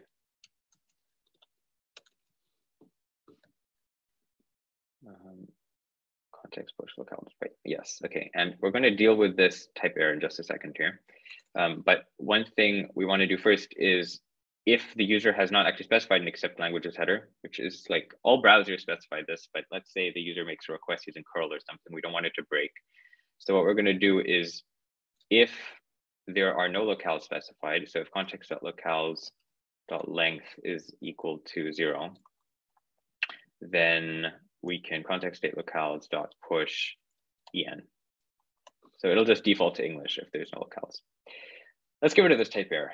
So right now you can see that context.state is this like record string unknown. type. Let's change that. Let's change it to be a concrete type.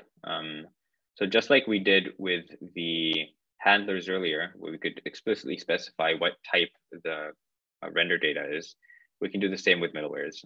So we're going to create a little file here called state.ts, just so we have somewhere to put this definition of state, because we're going to share it across multiple files. We're going to have the state contain the array of locales as strings. And if we now specify this, state, and we import that, then you will see all the type errors go away, and state is typed to be a state here. And we can actually do the same for our handlers now. So we can do state as the second argument to handlers to import that. And now if we call context.state here, we'll have locales will have the right type. So we want to pass the locales from our handler into our page now, so we can use it in the state time format. To do this, we're going to have to pass it through the render data again. So the render data currently is just the post, but we want it to be the post and the locale data. So what we're going to do is we're going to create a little wrapper type called data, which is going to extend state, extends state, and it also has a post field on it. And we're going to use that as the type for our page props and handler data. And then we can do context.state, spread that into this object and add the post. And here we can now do post and locales to get the post and the locales from the page data. We can now put these locales into datetime format. And if we go to the page now, and which one is this? This is the blog page. This is currently UK rendering. If I switch this to be German at the top and refresh, it says it in German. Okay, so it works. So we go through the middleware. Let me recap what we're doing. Go through the middleware, get the accept language header, we parse it. We then build the list of all the locales that the user supports. If they don't support any locales, we just default to English. And go to the next context, or the next handler, which is the handler of the route. In here, we get the blog post, as we saw earlier. We then call the render function with the state, the items in the state. So that is the locales plus the blog post. We then extract the blog post and the locales out of the data in the page function. We put that into the intel.datetime format. We then use the intel.datetime format to format the publish at date. And then that gets displayed on the page. And that was a very long section. And I hope you have questions, so I can stop talking about code for like 5 minutes. I hope that made any sense, by the way. If it didn't, please ask.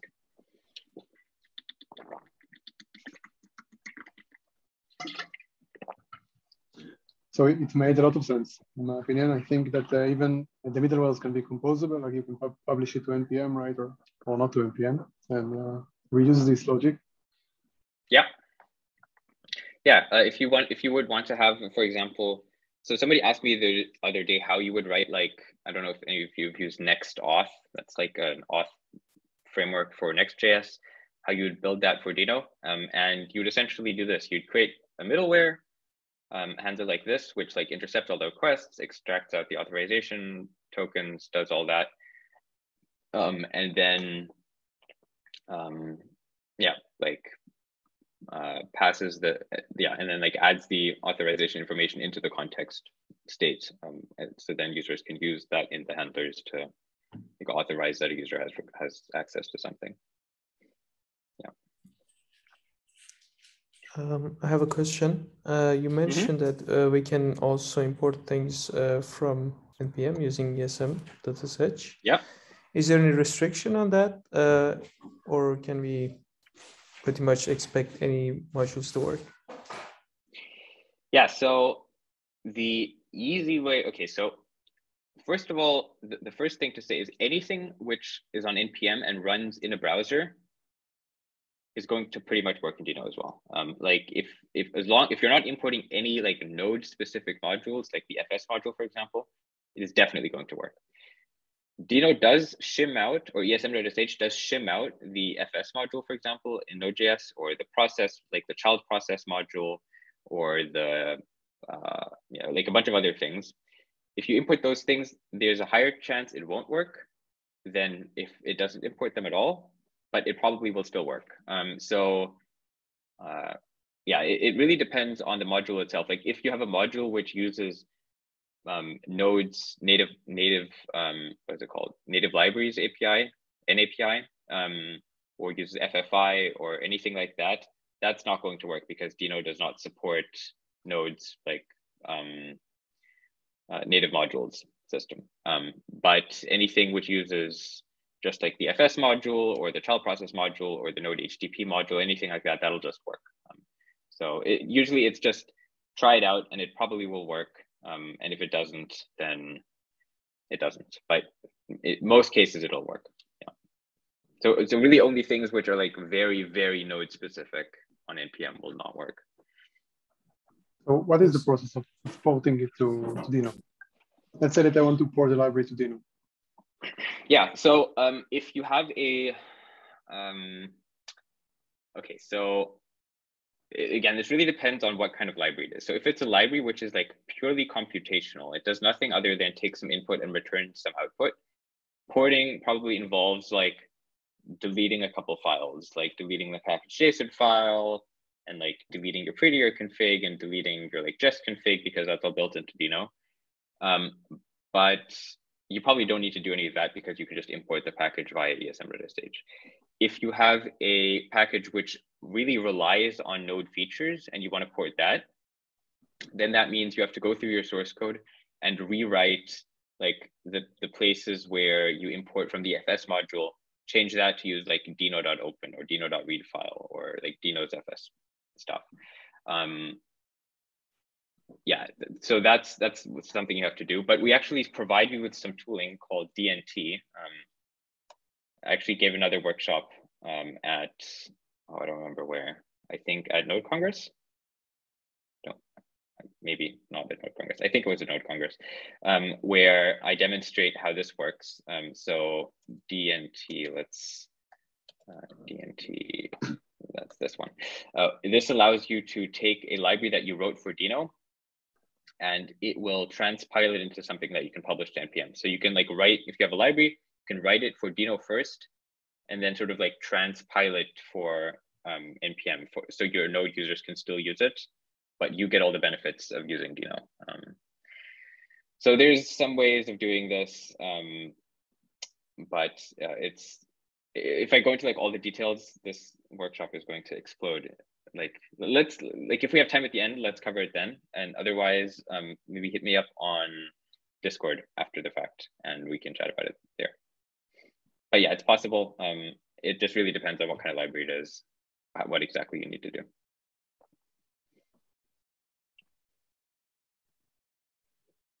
Yeah, I have a question about deploying Deno to other places like Deno deploy, like AWS or Google. Yeah. How hard it is? Like, what would you recommend? Are there any like recipes already? Yeah, so there's a bunch of places you can deploy Deno other than Deno deploy. So Deno deploy obviously is really easy because it's built for deploying Deno code. But fly.io is another one, which it's really easy to deploy Deno to. I think they have a, here, example. If you're deploying to AWS, there's begin.com. They have some documentation of how to deploy to AWS. Let's see if we can find that real quick. No, this page is taking too long to load. Okay, I can't find it right now, but you can deploy to AWS as well. You can deploy to GCP using like Cloud Run and Deno in a Docker container. We publish official Docker images. If you go to github.com/denoland/Deno Docker. Yeah, we have official Docker images which are updated at the same time we update Deno itself. You can use those to build like a Docker image to deploy anywhere. There's a AWS Lambda runtime for Deno as well. It's not an official one yet, but it's maintained by, let me see if I can find it, Deno Lambda. Let's see, is this the one? I think this is the one. Yeah, so this is like a Deno, like deploying to Lambda. It's possible. You can deploy to Vercel. You can deploy to Netlify using Netlify edge functions. You can deploy to Supabase using Supabase's edge functions. You can deploy to Azure's cloud functions. You can deploy to anywhere that supports Docker containers. So like Kubernetes, if you want to, you can just run it on a VM. Yeah, you can pretty much deploy anywhere. Amazing, thanks. I have a question about the version of the std namespace versus the version of Deno itself. Is there a compatibility that we should be aware of? Yeah, so Deno is past 1.0, which means that like Deno's APIs are completely stable. As in, we only ever add things. We never remove anything from the Deno API. For SCD, it is not yet at 1.0. You can see there's like, it's still pre 1.0. So SCD is technically still unstable, which means that we sometimes remove things, move them around to get it ready to go to 1.0. But we always publish Deno STD and Deno at the same time, like on the same day. When we cut Deno, we also cut Deno STD, which means there's always a Deno STD release, which has been tested with the latest version of Deno. So the latest version of Deno STD always works, like 100% definitely works with the latest version of Deno. But a Deno STD version from like 10 weeks ago will most likely also work with the latest version of Deno. Because Deno has no breaking API changes, like even a version from Deno or a version of STD from a year ago will still work with the current version of Deno. What you do need to be aware of if you're updating STD, so an STD version from 10 weeks ago to an STD version from today, you may have to look through the changelog to see if there's anything in the API that has changed in one of the APIs that you're using. But yeah, it's pretty rare. We usually don't change things in STD, even though it's not stable yet. We don't change things in the parts that people like very actively use. And we try to be very careful about it. Like we deprecate things first, and then like it'll show up in your editor that it's deprecated, and then you can like update in your own time. And there's nothing that requires you to update to a newer version of STD. Like using a version of STD from a year ago, it's probably fine. Like it's not the end of the world. And we are working towards ultimately having STD go stable. And when it goes stable, it will be versioned the same version as Deno. So if like Deno 1.24 is released, we'll have STD 1.24 released on the same day. But yeah, currently they're still out of sync, even though they are published on the same day. Cool, thanks.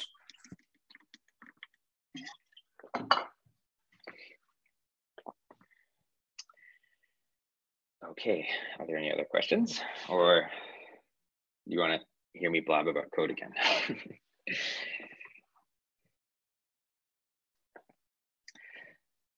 Okay, I guess we're continuing with talking about code. So we are now using the default language version that the user selected via their browser. But in the reference application, you can select your own version on the settings page. So on the settings page, it shows your current locale, and you can update the locale using this field here. We also want to support this now. So what we're going to do is, first thing we're going to do is just add a new route for the settings page. So let's add settings.tsx here. And am I just going to copy all of this? No, I'm not. I'm just going to do this manually. Export default function settings page. And let's copy this.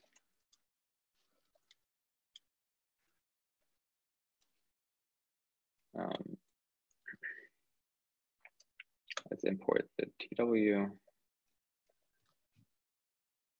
and add the title.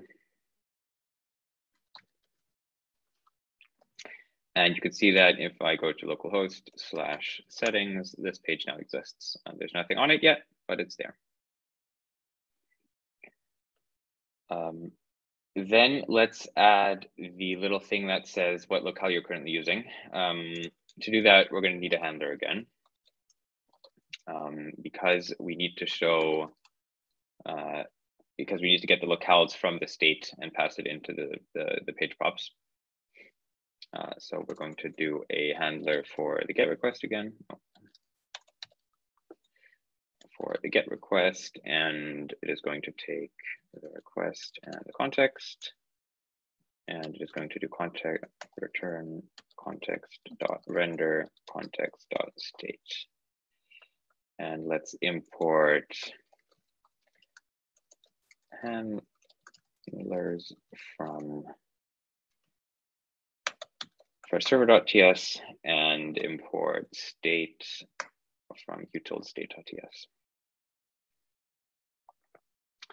And I can now get my props from my page props. Again, have the argument be state. And I can now get my locale.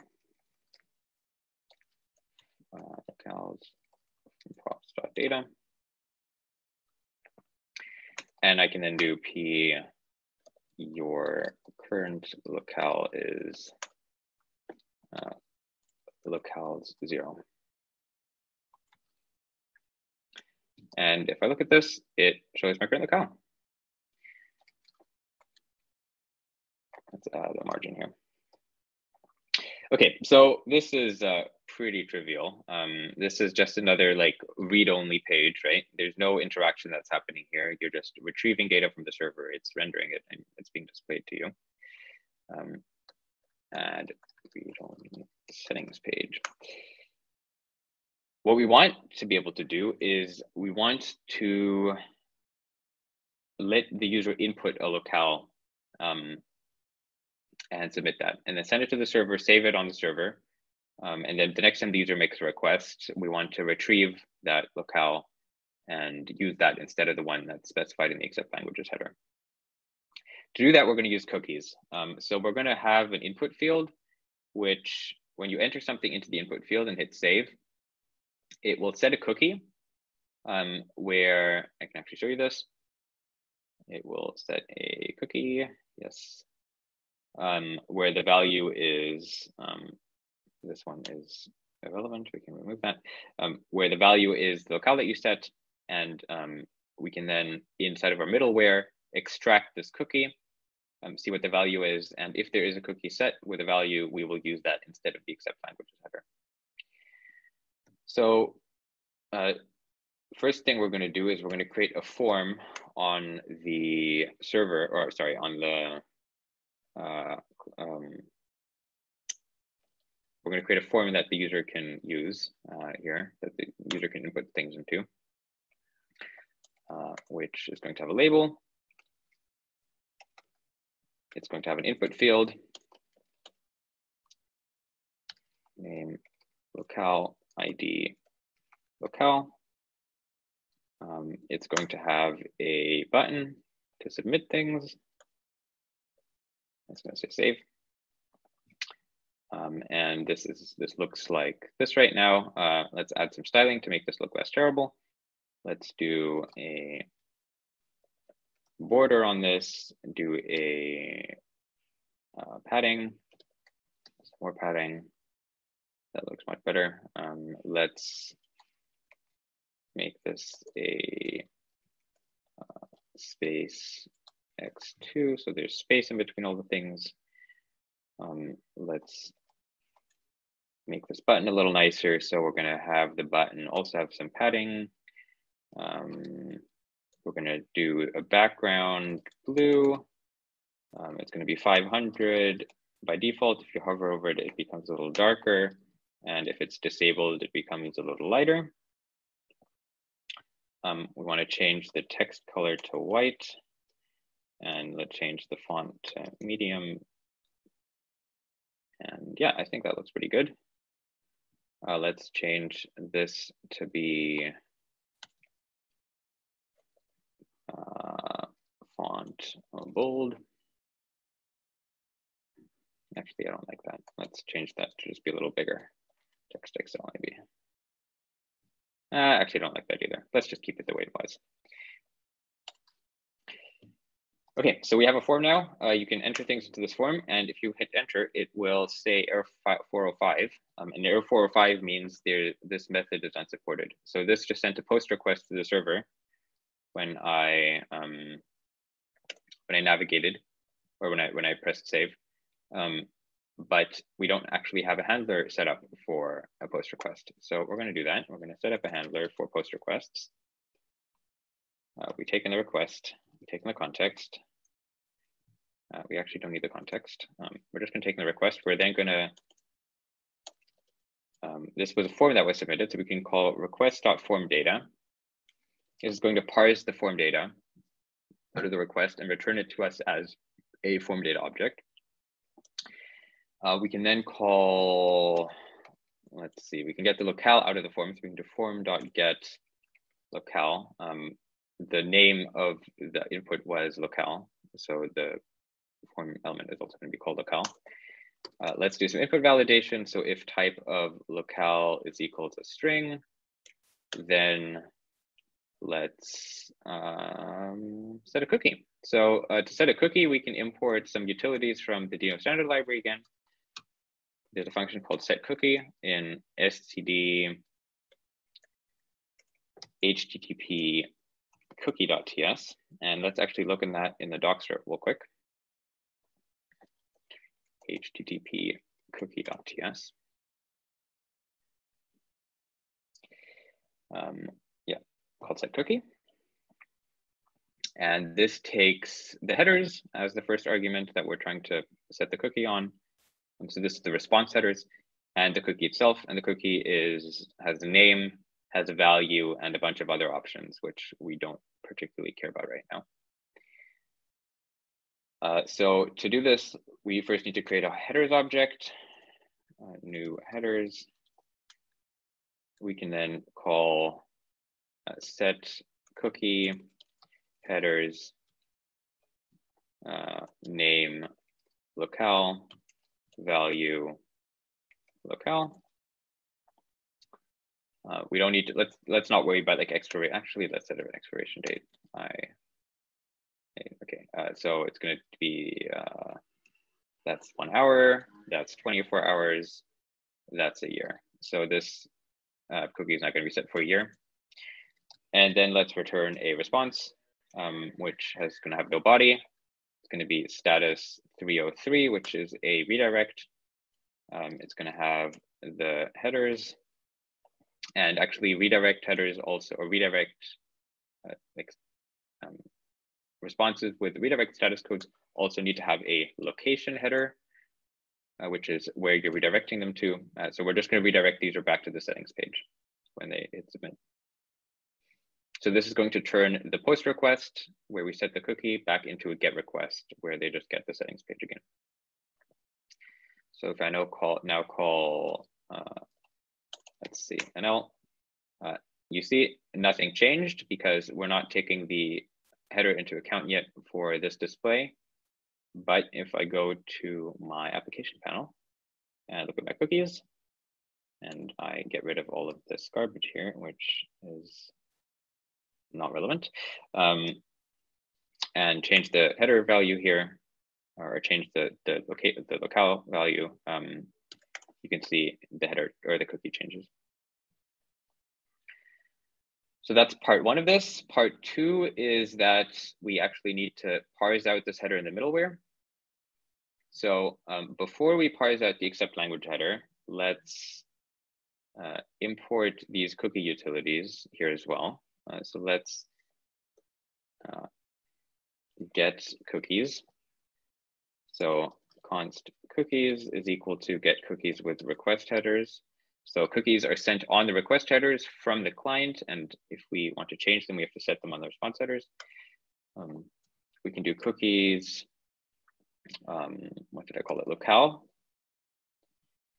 if cookies.locale, then we do context.state.locales.push cookies.locale. Okay, that was pretty easy. And now you actually have seen it already. If I change this here, it updates my current locale. And if I go to the home page now, it reflects this correctly on the settings, or the settings that I changed are being correctly reflected on the posts. If I change this to like Polish, and look at this, you will see it now says it there in Polish. Very nice. If I just press enter, it'll reset back to whatever my default accept languages locale is, because it'll set the cookie header to the empty string. The empty string does not pass this if statement, so it is not pushed onto the locale array. Okay, so that is now how to do post requests and form handling in Fresh using Deno. Are there any questions about this? Just so far, we're gonna, yeah, there's more to do still.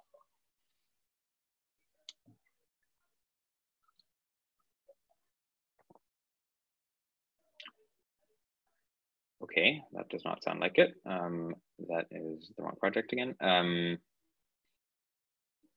Okay, if there's no questions, that's great. Let's add some padding to the top of this and commit that. Okay, so now we're going to get into something interesting again. Not to say the other stuff wasn't interesting, but this is especially interesting, which is that everything we've done so far has been server-side interaction only, right? Like it's always you do something on the server, like you render the page, it displays that on the client clicks something on the button or on the client, that sends a request to the server, updates something on the server, sends back some data to the client. For some things, this is not really necessary. Like something you might want to do is when you type a locale into this field here, why doesn't it like live show you what the name of this locale is, or like a preview of the locale? Right now, if I want to preview what a given locale would look like, to like enter it, press save, to then navigate back to the index page or this page and like refresh and check what it looks like and then navigate back. And if I don't like it, very annoying. I just want it to like show up here, and ideally without any network requests, just on the client. So this is a great use case for some client interactivity. And Fresh supports client interactivity, but it does it a lot different to a lot of other frameworks. So if you've ever used Next.js before, then you will know that you can essentially write like you can essentially put like state manipulation things, or like use state and on click handlers and all that kind of stuff anywhere in your entire website. And what Next.js will do is it will take the entirety of your website, like the entire rendering code that is run on the server, it'll ship it to the client. This is like 70 or 80 or 100 kilobytes of JavaScript, and it will re-render your entire page on the client. So for example, for the blog page where we show blog entries, it will take the entire markdown library that is used to take the markdown, or to do the markdown rendering, and it will ship that entire thing to the client. Even though the rendering already happened on the server, it'll re-render it on the client again. But like the user won't really notice that anything happened, because it'll hopefully give the same output on both the server and the client. So it's not really useful to do this, right? Like why are you rendering everything on the client again, even though it's not necessary? Ideally, you only want to be rendering things on the client which actually makes sense to render on the client. To do this, Fresh uses a concept called islands. And islands are, yeah, how do I best explain islands? Islands, actually, okay, I have a nice way of putting this. Okay, islands are islands of interactivity in a sea of static content. So you have static content, and then part of your application is like a little island that is interactive. And that island has all of its rendering code shipped to the client, and is able to do like anything that a regular Preact component can do on the client, for example. And this term was actually coined by Jason from the Preact team. Let's actually pull up the blog post, JSON format. Do we have, yes, this one here.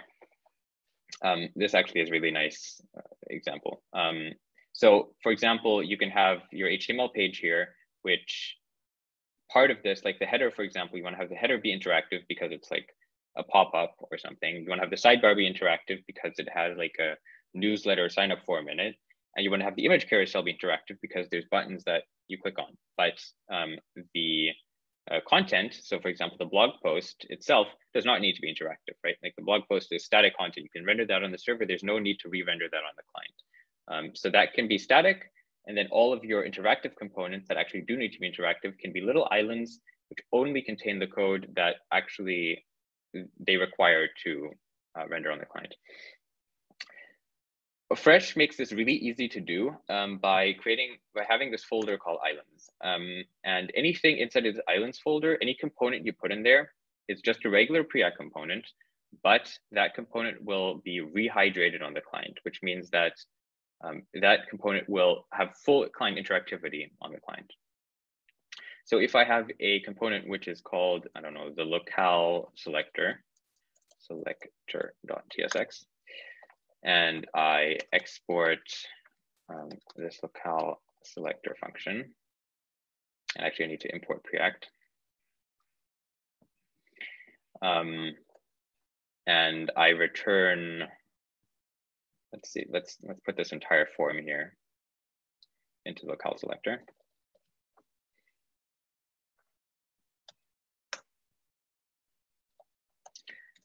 I can get the locale selector, import it from the islands directory. And so far this looked like nothing has changed, right? This is just, we've moved this code from being directly inlined into the page to being in a separate file. But by putting it into the separate file inside the islands directory, we've actually done something pretty special, which is that if we look at the inspect panel here, look at the network panel, do a refresh, you'll see that we're loading this island locale selector.js file. And if we look at this and pretty format it, let's see if we can actually view what's going on here. Can we? Yes. So this is that form that, like this form here, locale selector component, but the JSX is transpiled out. So you can see, like, this is the rendering code we need to render this form on the client. Yeah, but it doesn't contain, for example, the word settings anywhere in the bundle, because this is only server-side rendered. The only thing that is client-side rendered is this form itself here. That means that we can now do client interactivity on this component.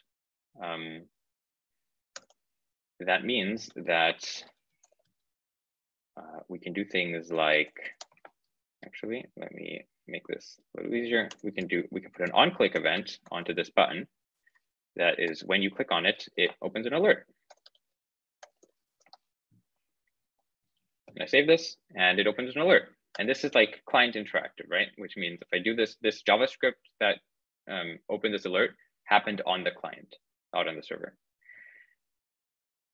If I try to do this anywhere else, like if I want to put this on click on my settings button up here, or on my settings header, this does not work because this is not a island. This server-side rendered only, not a client component.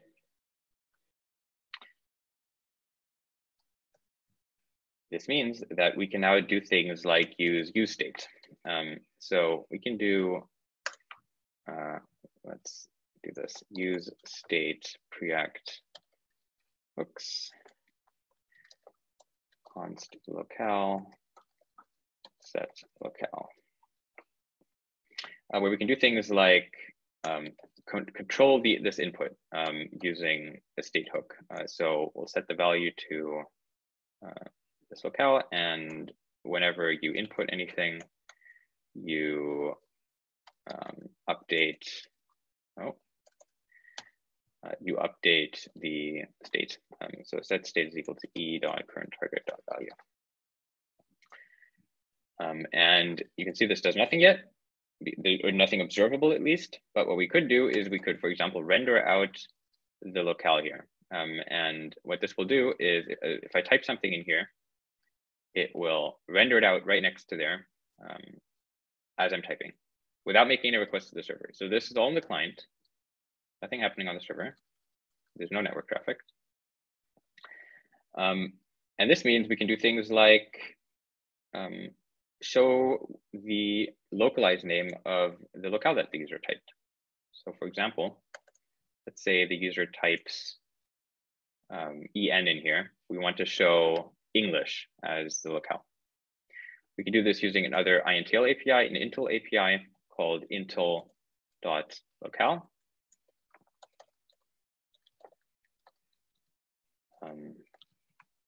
I did not think this through with my names of variables, but that's fine. And actually, we only want to do this if locale is not empty. So what we're going to do is say, if locale exists, then set this to locale. Otherwise, it'll be undefined or an empty string, actually.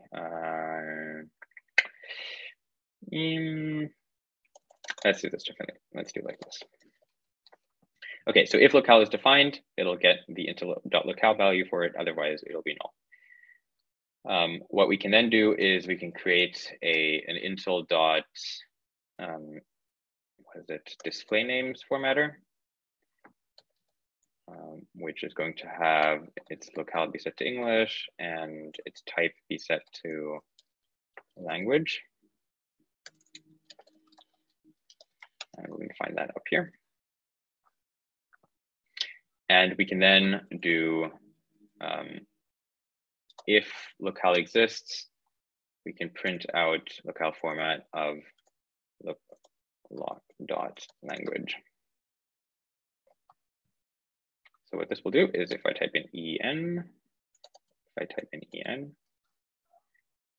okay, in theory, if I type in, it's not working. Why it's not working? Incorrect locale for the error. Sorry, can you say that again? Incorrect locale information provided. Ah, yes, right, errors. Oh, because, okay, right, okay, I know why. So so this will actually happen if I just enter E, for example. E is not a valid locale, so it'll try to do this locale format.of with the language, and it'll fail because E is, like it doesn't know what the formatted version of the E locale is because it doesn't exist. So what we can do instead is we can do a try catch. We can do let's see. So language is a string, and if locale exists, we can so simplify this. I completely didn't realize. Let's get rid of this. Okay, if locale exists, we create our intel.locale. Then we try language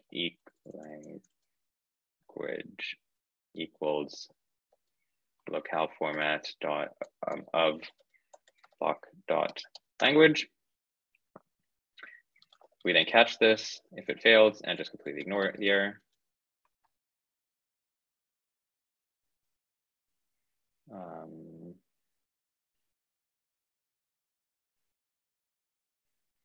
Oh, actually, this probably needs to be moved in here.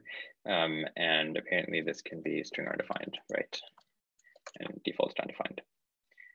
And then we can say if locale exists, we just print out locale, or we just print out the language. There we go. There we go. Okay, much better.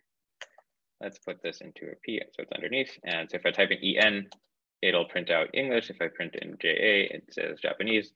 If I do PL, it'll be Polish, so on and so forth. Okay, very nice. Let's, yeah, are there any questions about this so far? I've been talking for a while.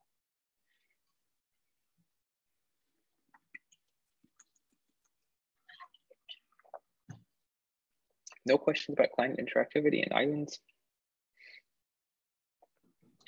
I've heard that people refer to it as partial iteration. You know, yeah, this concept, pretty which much. is everything is static, and you create your lines of JavaScript. Yeah, I think it's pretty nice. Yeah, exactly. Partial iteration. Yeah, that's pretty much same concept of island components. Yeah, it's been getting more popular recently. When we render this on the server side, what's gonna be sent as this component that's now an island? Is it going to be an empty thing? No, it'll actually render the component on the server as well. So if I look at this and, okay, this is not very nicely formatted, is it? How am I going to demonstrate this?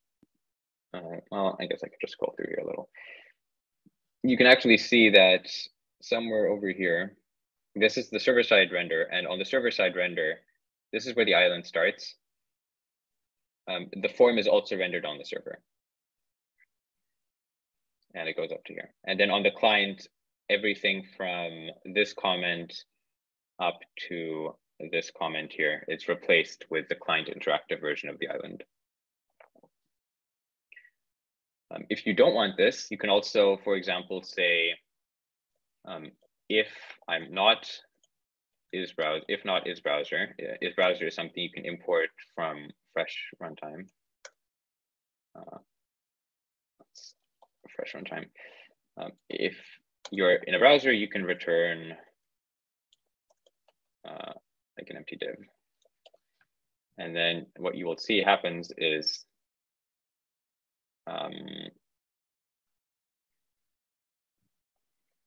it apparently says empty and then it says the form. Okay, I don't know. Something's broken here, but yeah, you can do like conditional rendering from only on the client or only on the server, depending on yeah, just like how you want, using things like detecting if you're in the browser or on the server.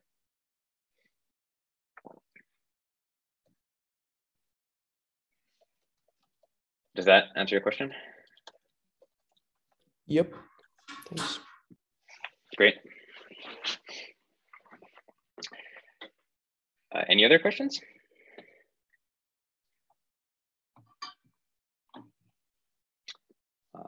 Does not look like it. Cool. Then let's add one more thing, which is on the reference page. We have, when we enter something in here, it'll give you a sample of the date or of the time, not just the language name. Let's do the same thing. So we're going to change this to be a description list. Sorry, a DL, not a D, yeah. And then we're going to have a DD is the name, so that would be a language, and the DT, I think this is the right way around. I never remember. I think it's DL, DT, probably. And then let's do the other one, which was time sample. And we're going to set this to be time sample. And to do this time sample, we're going to create a new date, which is what we're going to use to show the time sample. And we're going to create another let time sample. And if time sample is equal to, we need to create a datetime formatter. Do until.datetime format locale, with the options being date style full.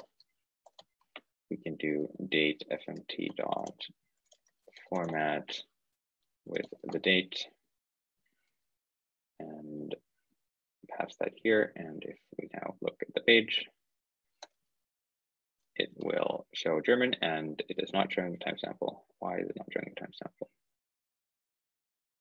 Oh. You need to you provided locale? Yeah, I didn't have this in quotes here.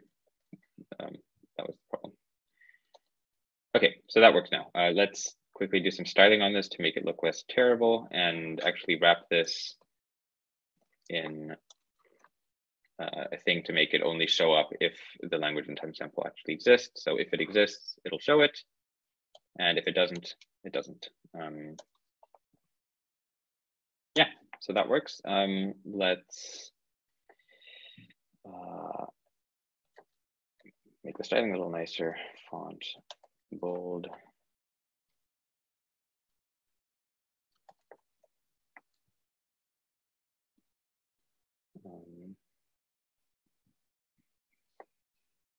Cool, and that works. And let's add some padding on here as well.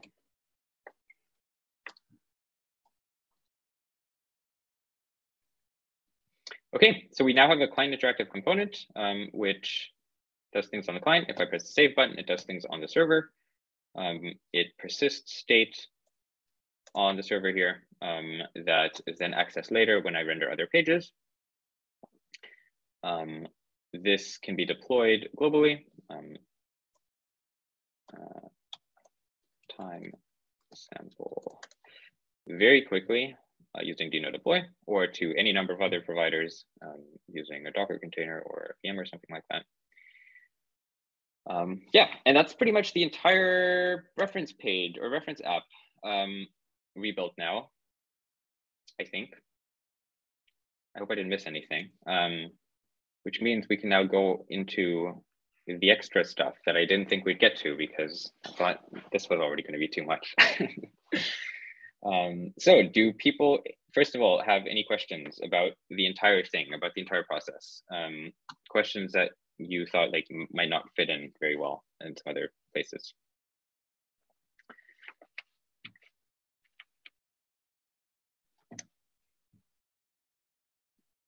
No questions. Okay, that is cool. Let's do some other things then. I'll demonstrate some more of what Deno is capable of. So I have previously shown off the test framework and the formatter. Deno also has a built-in linter. This linter is like ESLint or anything similar like that. If I put some invalid code in here, which is like syntactically valid, but logically not correct. For example, if true, right? Like, why would you ever write this? Deno lint is going to lint this and say, you cannot have constant expressions in your if statements because what's the point? Or you cannot have an empty if statement because what's the point? Like this will also show up in VS Code through the Deno language server integration. Yeah, something else which I have not really, which we've used, I've not showed you what it does though, is Deno task. So Deno task is very similar to like npm run. You have this Deno.json file, which is like an optional configuration file, which lets you define tasks and like default to which import map you want to use if you want to use an import map. Also lets you configure things like formatting options and linting options. You probably shouldn't though, just stick with the defaults. Yeah, so like I can have a task here, which is my start task, which like, yeah, so Deno task start is just the same as running this command. Let's see, what other Deno things did it not cover? Can I ask a question about related to the import map? So I've seen that every time, it's not strictly related to the import map, but every time that you, this VS Code extension, you auto-imported stuff, you needed to change it to be the alias. Wouldn't it be super nice if it was just automatically read it from the import map? Yes. And this is something that should be contributed to the extension? So yes, I agree this would be fantastic. We are actually, there's an open issue about it. But the person who was going to work on it is currently on vacation. So he'll be back, I think, end of this week. And then we'll hopefully have it like in a couple of weeks here. But I agree that would be really, really nice. And the other thing about where one would contribute this. So Deno consists, like the editor integrations consist of multiple parts. So it's one, the extension for like VS Code that's written in JavaScript or in TypeScript actually. But it really uses the Deno LSP under the hood, the language server. And Deno LSP is like it essentially does all of like the editor completions things that you've seen, and the linting and formatting integration, everything like that is contained within the Deno LSP. This is written in Rust and is part of the Deno binary. And it allows us to reuse the same code for all of our editor extensions. So the Vim extension and the Nano, or I don't know if there's Nano extension, but like Vim and Emacs and VS Code and IntelliJ. There's probably Visual Studio extension, IntelliJ, exactly. Yeah, they all use the same Deno LSP. Yeah, it makes total sense. Actually, another cool thing that I didn't actually demonstrate, but also related to imports, which is super cool, is you can actually, we support auto completions of remote URL imports for certain registries. So for example, if you want to import something from Denoland, I can like do / here and it'll ask me if I want to import from std or from /x. Let's say if I want to import from /x. It'll give me all of the things on Deno std here with the amount of GitHub stars they have and the name and like the description. And I can actually search here as well. For example, I want to import fresh, has like 2,500 stars. I'll click on here to be sent to Denoland X. I can press / again, and it'll autocomplete all of the things inside of the directory here that are and like code files that you could import. Totally dynamically, like it does request while you type.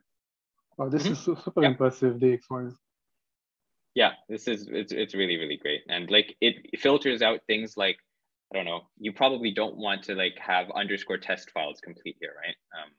So like it filters those out, and it like you can do this and then I don't know, import stuff from here. It's pretty cool. You can like even click on, let's see, so I want to import let's import something else, like Oak is a middleware framework for Deno.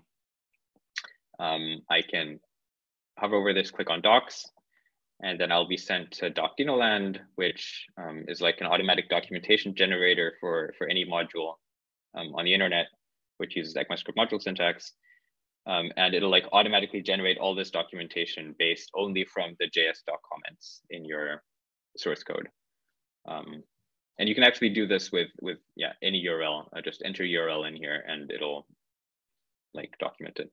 For example, if I want to get the documentation for Preact, click on it, and the Preact types actually don't have any nice type comments, so this is not very nice documentation, but you get the point. And this is actually the same documentation we use for our Deno built-ins as well. So this is like all this stuff built into Deno, and this is like very extensive documentation, right? Wow, this scrolls a lot longer than I thought. Yeah. And there's some other cool things, like for example, I imported Oak here without a specific version. It'll give me a warning here that I should really be importing a specific version, and it'll even give me a quick fix. So if I press Command dot, it'll say update specifier to redirected specifier, and if I do that, it'll update to the latest version. So yeah, there's a bunch of really cool DX stuff built into the LSP. And also Deno doc, by the way, also supported on the command line. So if you want to like Deno doc, I don't know, util/posts.ts, it'll like give me the documentation. And if I would actually write some documentation here, let's see, lists all posts in the data directory and run Deno doc again, it will pull this out and show it here. It seems like influenced by Cargo, right? Cargo Docker, this kind of stuff. Yeah, like, yeah, it's actually, yeah, we've taken a lot of inspiration from other modern languages like Rust and Go.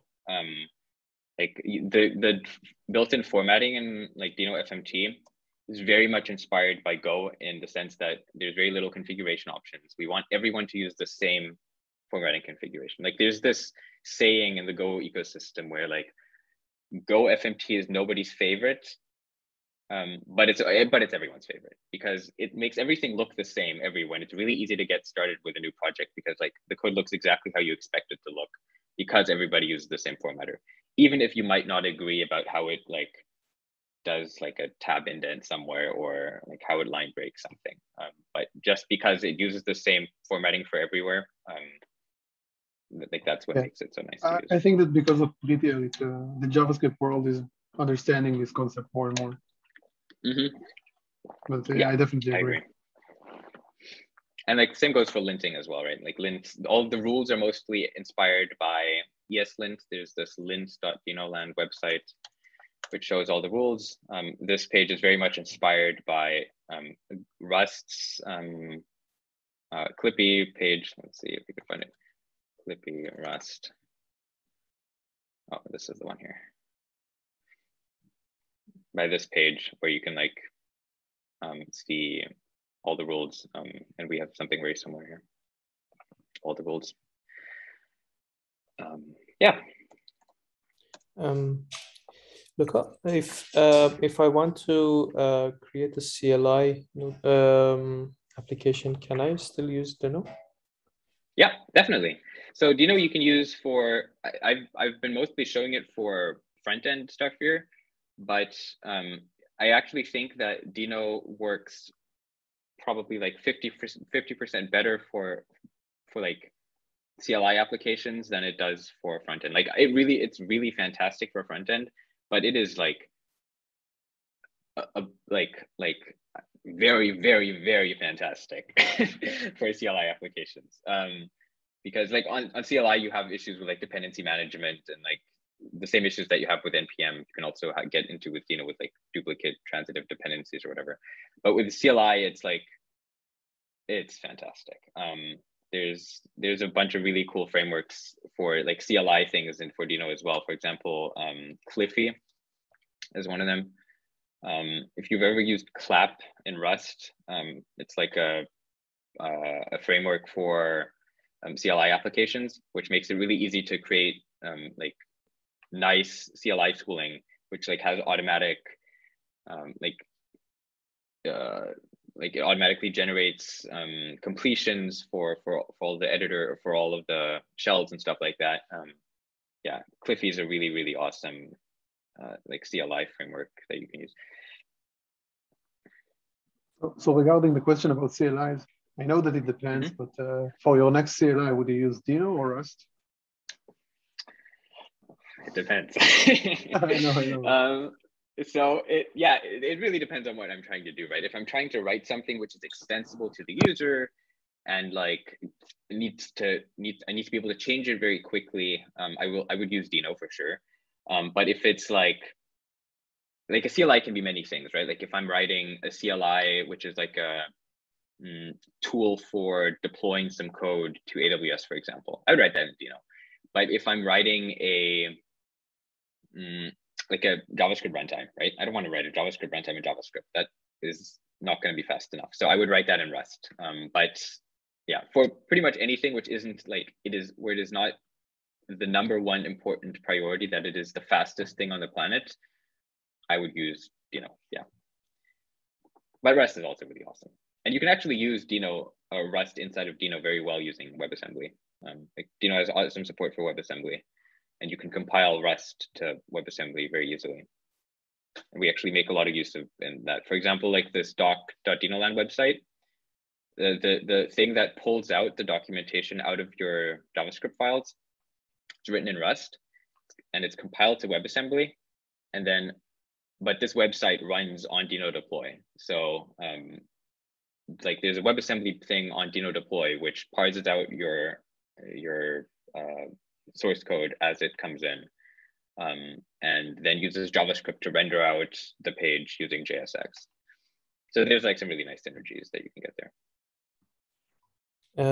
That raises another question. Is this thingy running on WebAssembly written in Rust and then deployed using the Rust code? Or is it the first compiled to WebAssembly and then deployed as WebAssembly to Deno deploy? You mean Deno doc specific, like doc.denoland specifically, or okay, yeah. So doc.denoland, I'll just pull it up and show you. It's all open source. Let's see, is the website? Yes, there we go.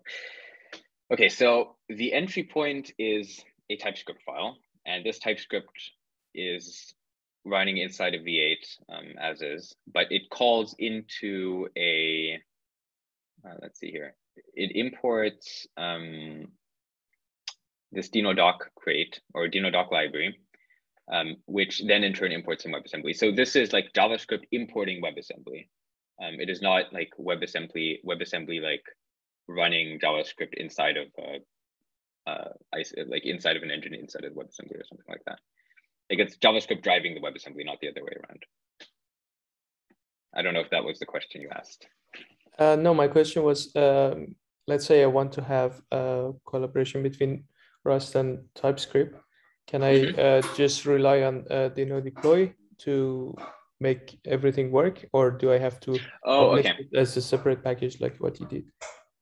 Sorry, I misunderstood the question. No, you have to, so you have to compile the Rust WebAssembly yourself. So this module here, we have actually a tool to make it really easy to do that. I can show that in a second. But this has your Rust code inside of this, where is it? The source folder, I think. Yeah, so this is all the Rust code. And we run this WASM build tool, which takes your Rust code and turns it into a WebAssembly file plus a d.ts file. Like it generates TypeScript types from the Rust code and just outputs it with some JavaScript glue code. So you can write your code in Rust and then just run this WASM build tool and it'll generate like a JavaScript API wrapper for the Rust. But you have to run this manually. This is not automatically run by Deno deploy. Cool. Thank you. Which actually brings up another point, like Deno deploy does not have any build step, right? Like you deploy something as is from your repository, which is great for many things. Sometimes you want to deploy stuff from with a build step though. So like if you want to do that, we have like integration with GitHub Actions. So you can run your build step inside of GitHub Actions, which most people are already familiar with.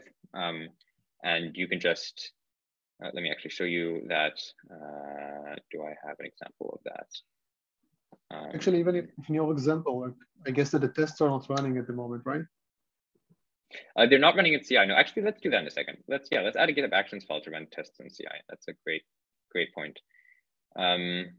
So yeah, we have this deploy CTL tool here, which you can essentially do this inside your GitHub Actions, which is just like you enter your the name of your project, your entry point, and it deploys it to Deno deploy. And like you don't need to specify any tokens or anything for that. Okay, so let's set up GitHub Actions. That's actually a great idea. So if I go to this Actions tab here, GitHub obviously is very awesome and just supports Deno out of the box. So you can just press configure right here. And let's just use the latest version because I trust the authors surprisingly. And let's verify formatting, run the linter, run the tests. We don't need unstable. And let's change the name here.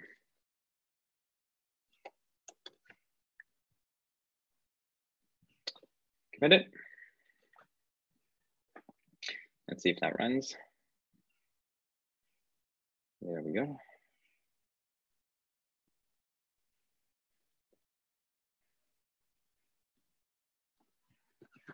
Yeah, so this is actually the reason why we don't have a build step in Deno deploy by default, because like we usually are, without a build step, we're usually able to deploy before most other providers have even spun up like a VM to do your build step in. And we don't need to spin up a VM or anything like that. It's super impressive. It's just not realistic for a real world project without tests. Well, actually, you would say that. Well, so yes, like you will still need to run your test at some point, right? So the way we do this, for example, in deno.land, this is also open source. Let's get to the repo. It's this repo. So this is a fresh project, and it has tests, and these tests run inside of GitHub Actions. And what we do is we use pull requests for everything. So when a user pushes something, let's actually not use that one. Let's do this one here. When a user pushes something, we will deploy this immediately, and then in parallel run the tests. And you can only merge this PR once the tests are complete and the deployment is complete. So this means we can like create the preview deployment really, really quickly. So once you open the PR, you have a preview deployment in like 5 seconds. But before you can actually merge the PR, you still need to wait like 10 to 15 seconds to actually run the VM. Wait, so do you promote this version, or just create a new deployment when you deploy on the master branch? When we deploy in the master branch, we create, so we essentially promote the deployment. It's like technically it is creating a new deployment with the same source code and the same environment variables and like the same everything.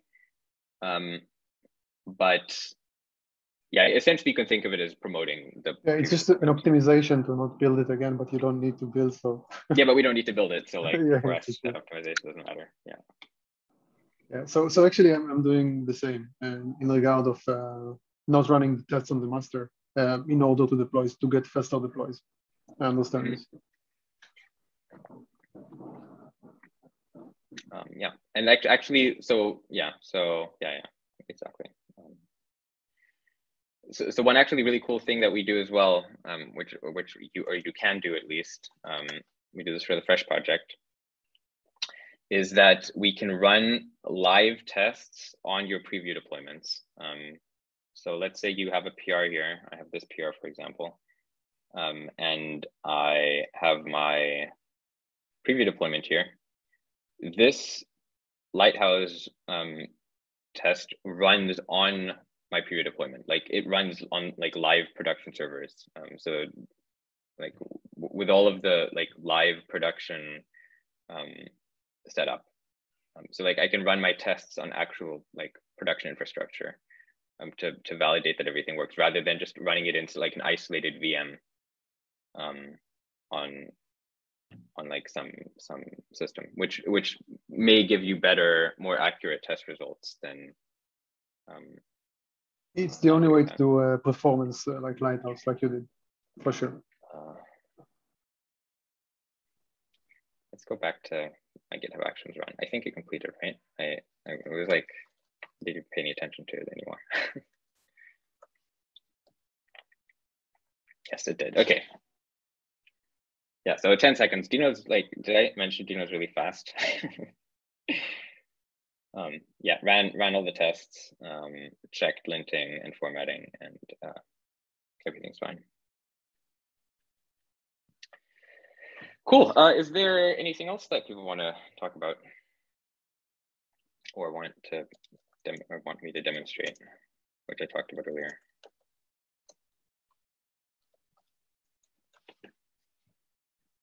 No. Okay. We still have 20 minutes. I can run through a couple more of the commands here, or we can just be done at this point. Maybe let me run through the benchmarking thing real quick, because I had alluded to that earlier. So benchmarking works the same way that testing does, in that you create a file called something _bench.ts. And you can call deno.bench here to register a new benchmark. It works exactly like testing, list posts. And this function is the function that you're benchmarking. So we can just like list, let's see, list posts. And if I run Deno bench, it'll benchmark it and give me the result of how long it takes to run this, which is apparently 97 microseconds. Okay. And it does this like, yeah, it runs the test until the standard deviation becomes low enough that it considers it to be accurate. So it's pretty accurate. It's the same way like Go test works. I don't feel like rewriting this to be like the serial way, but I could show this to use this to prove that the parallel way is faster than the serial way, for example. Okay, cool. I don't have anything else, unless folks have any other questions. Yeah, I don't have anything else.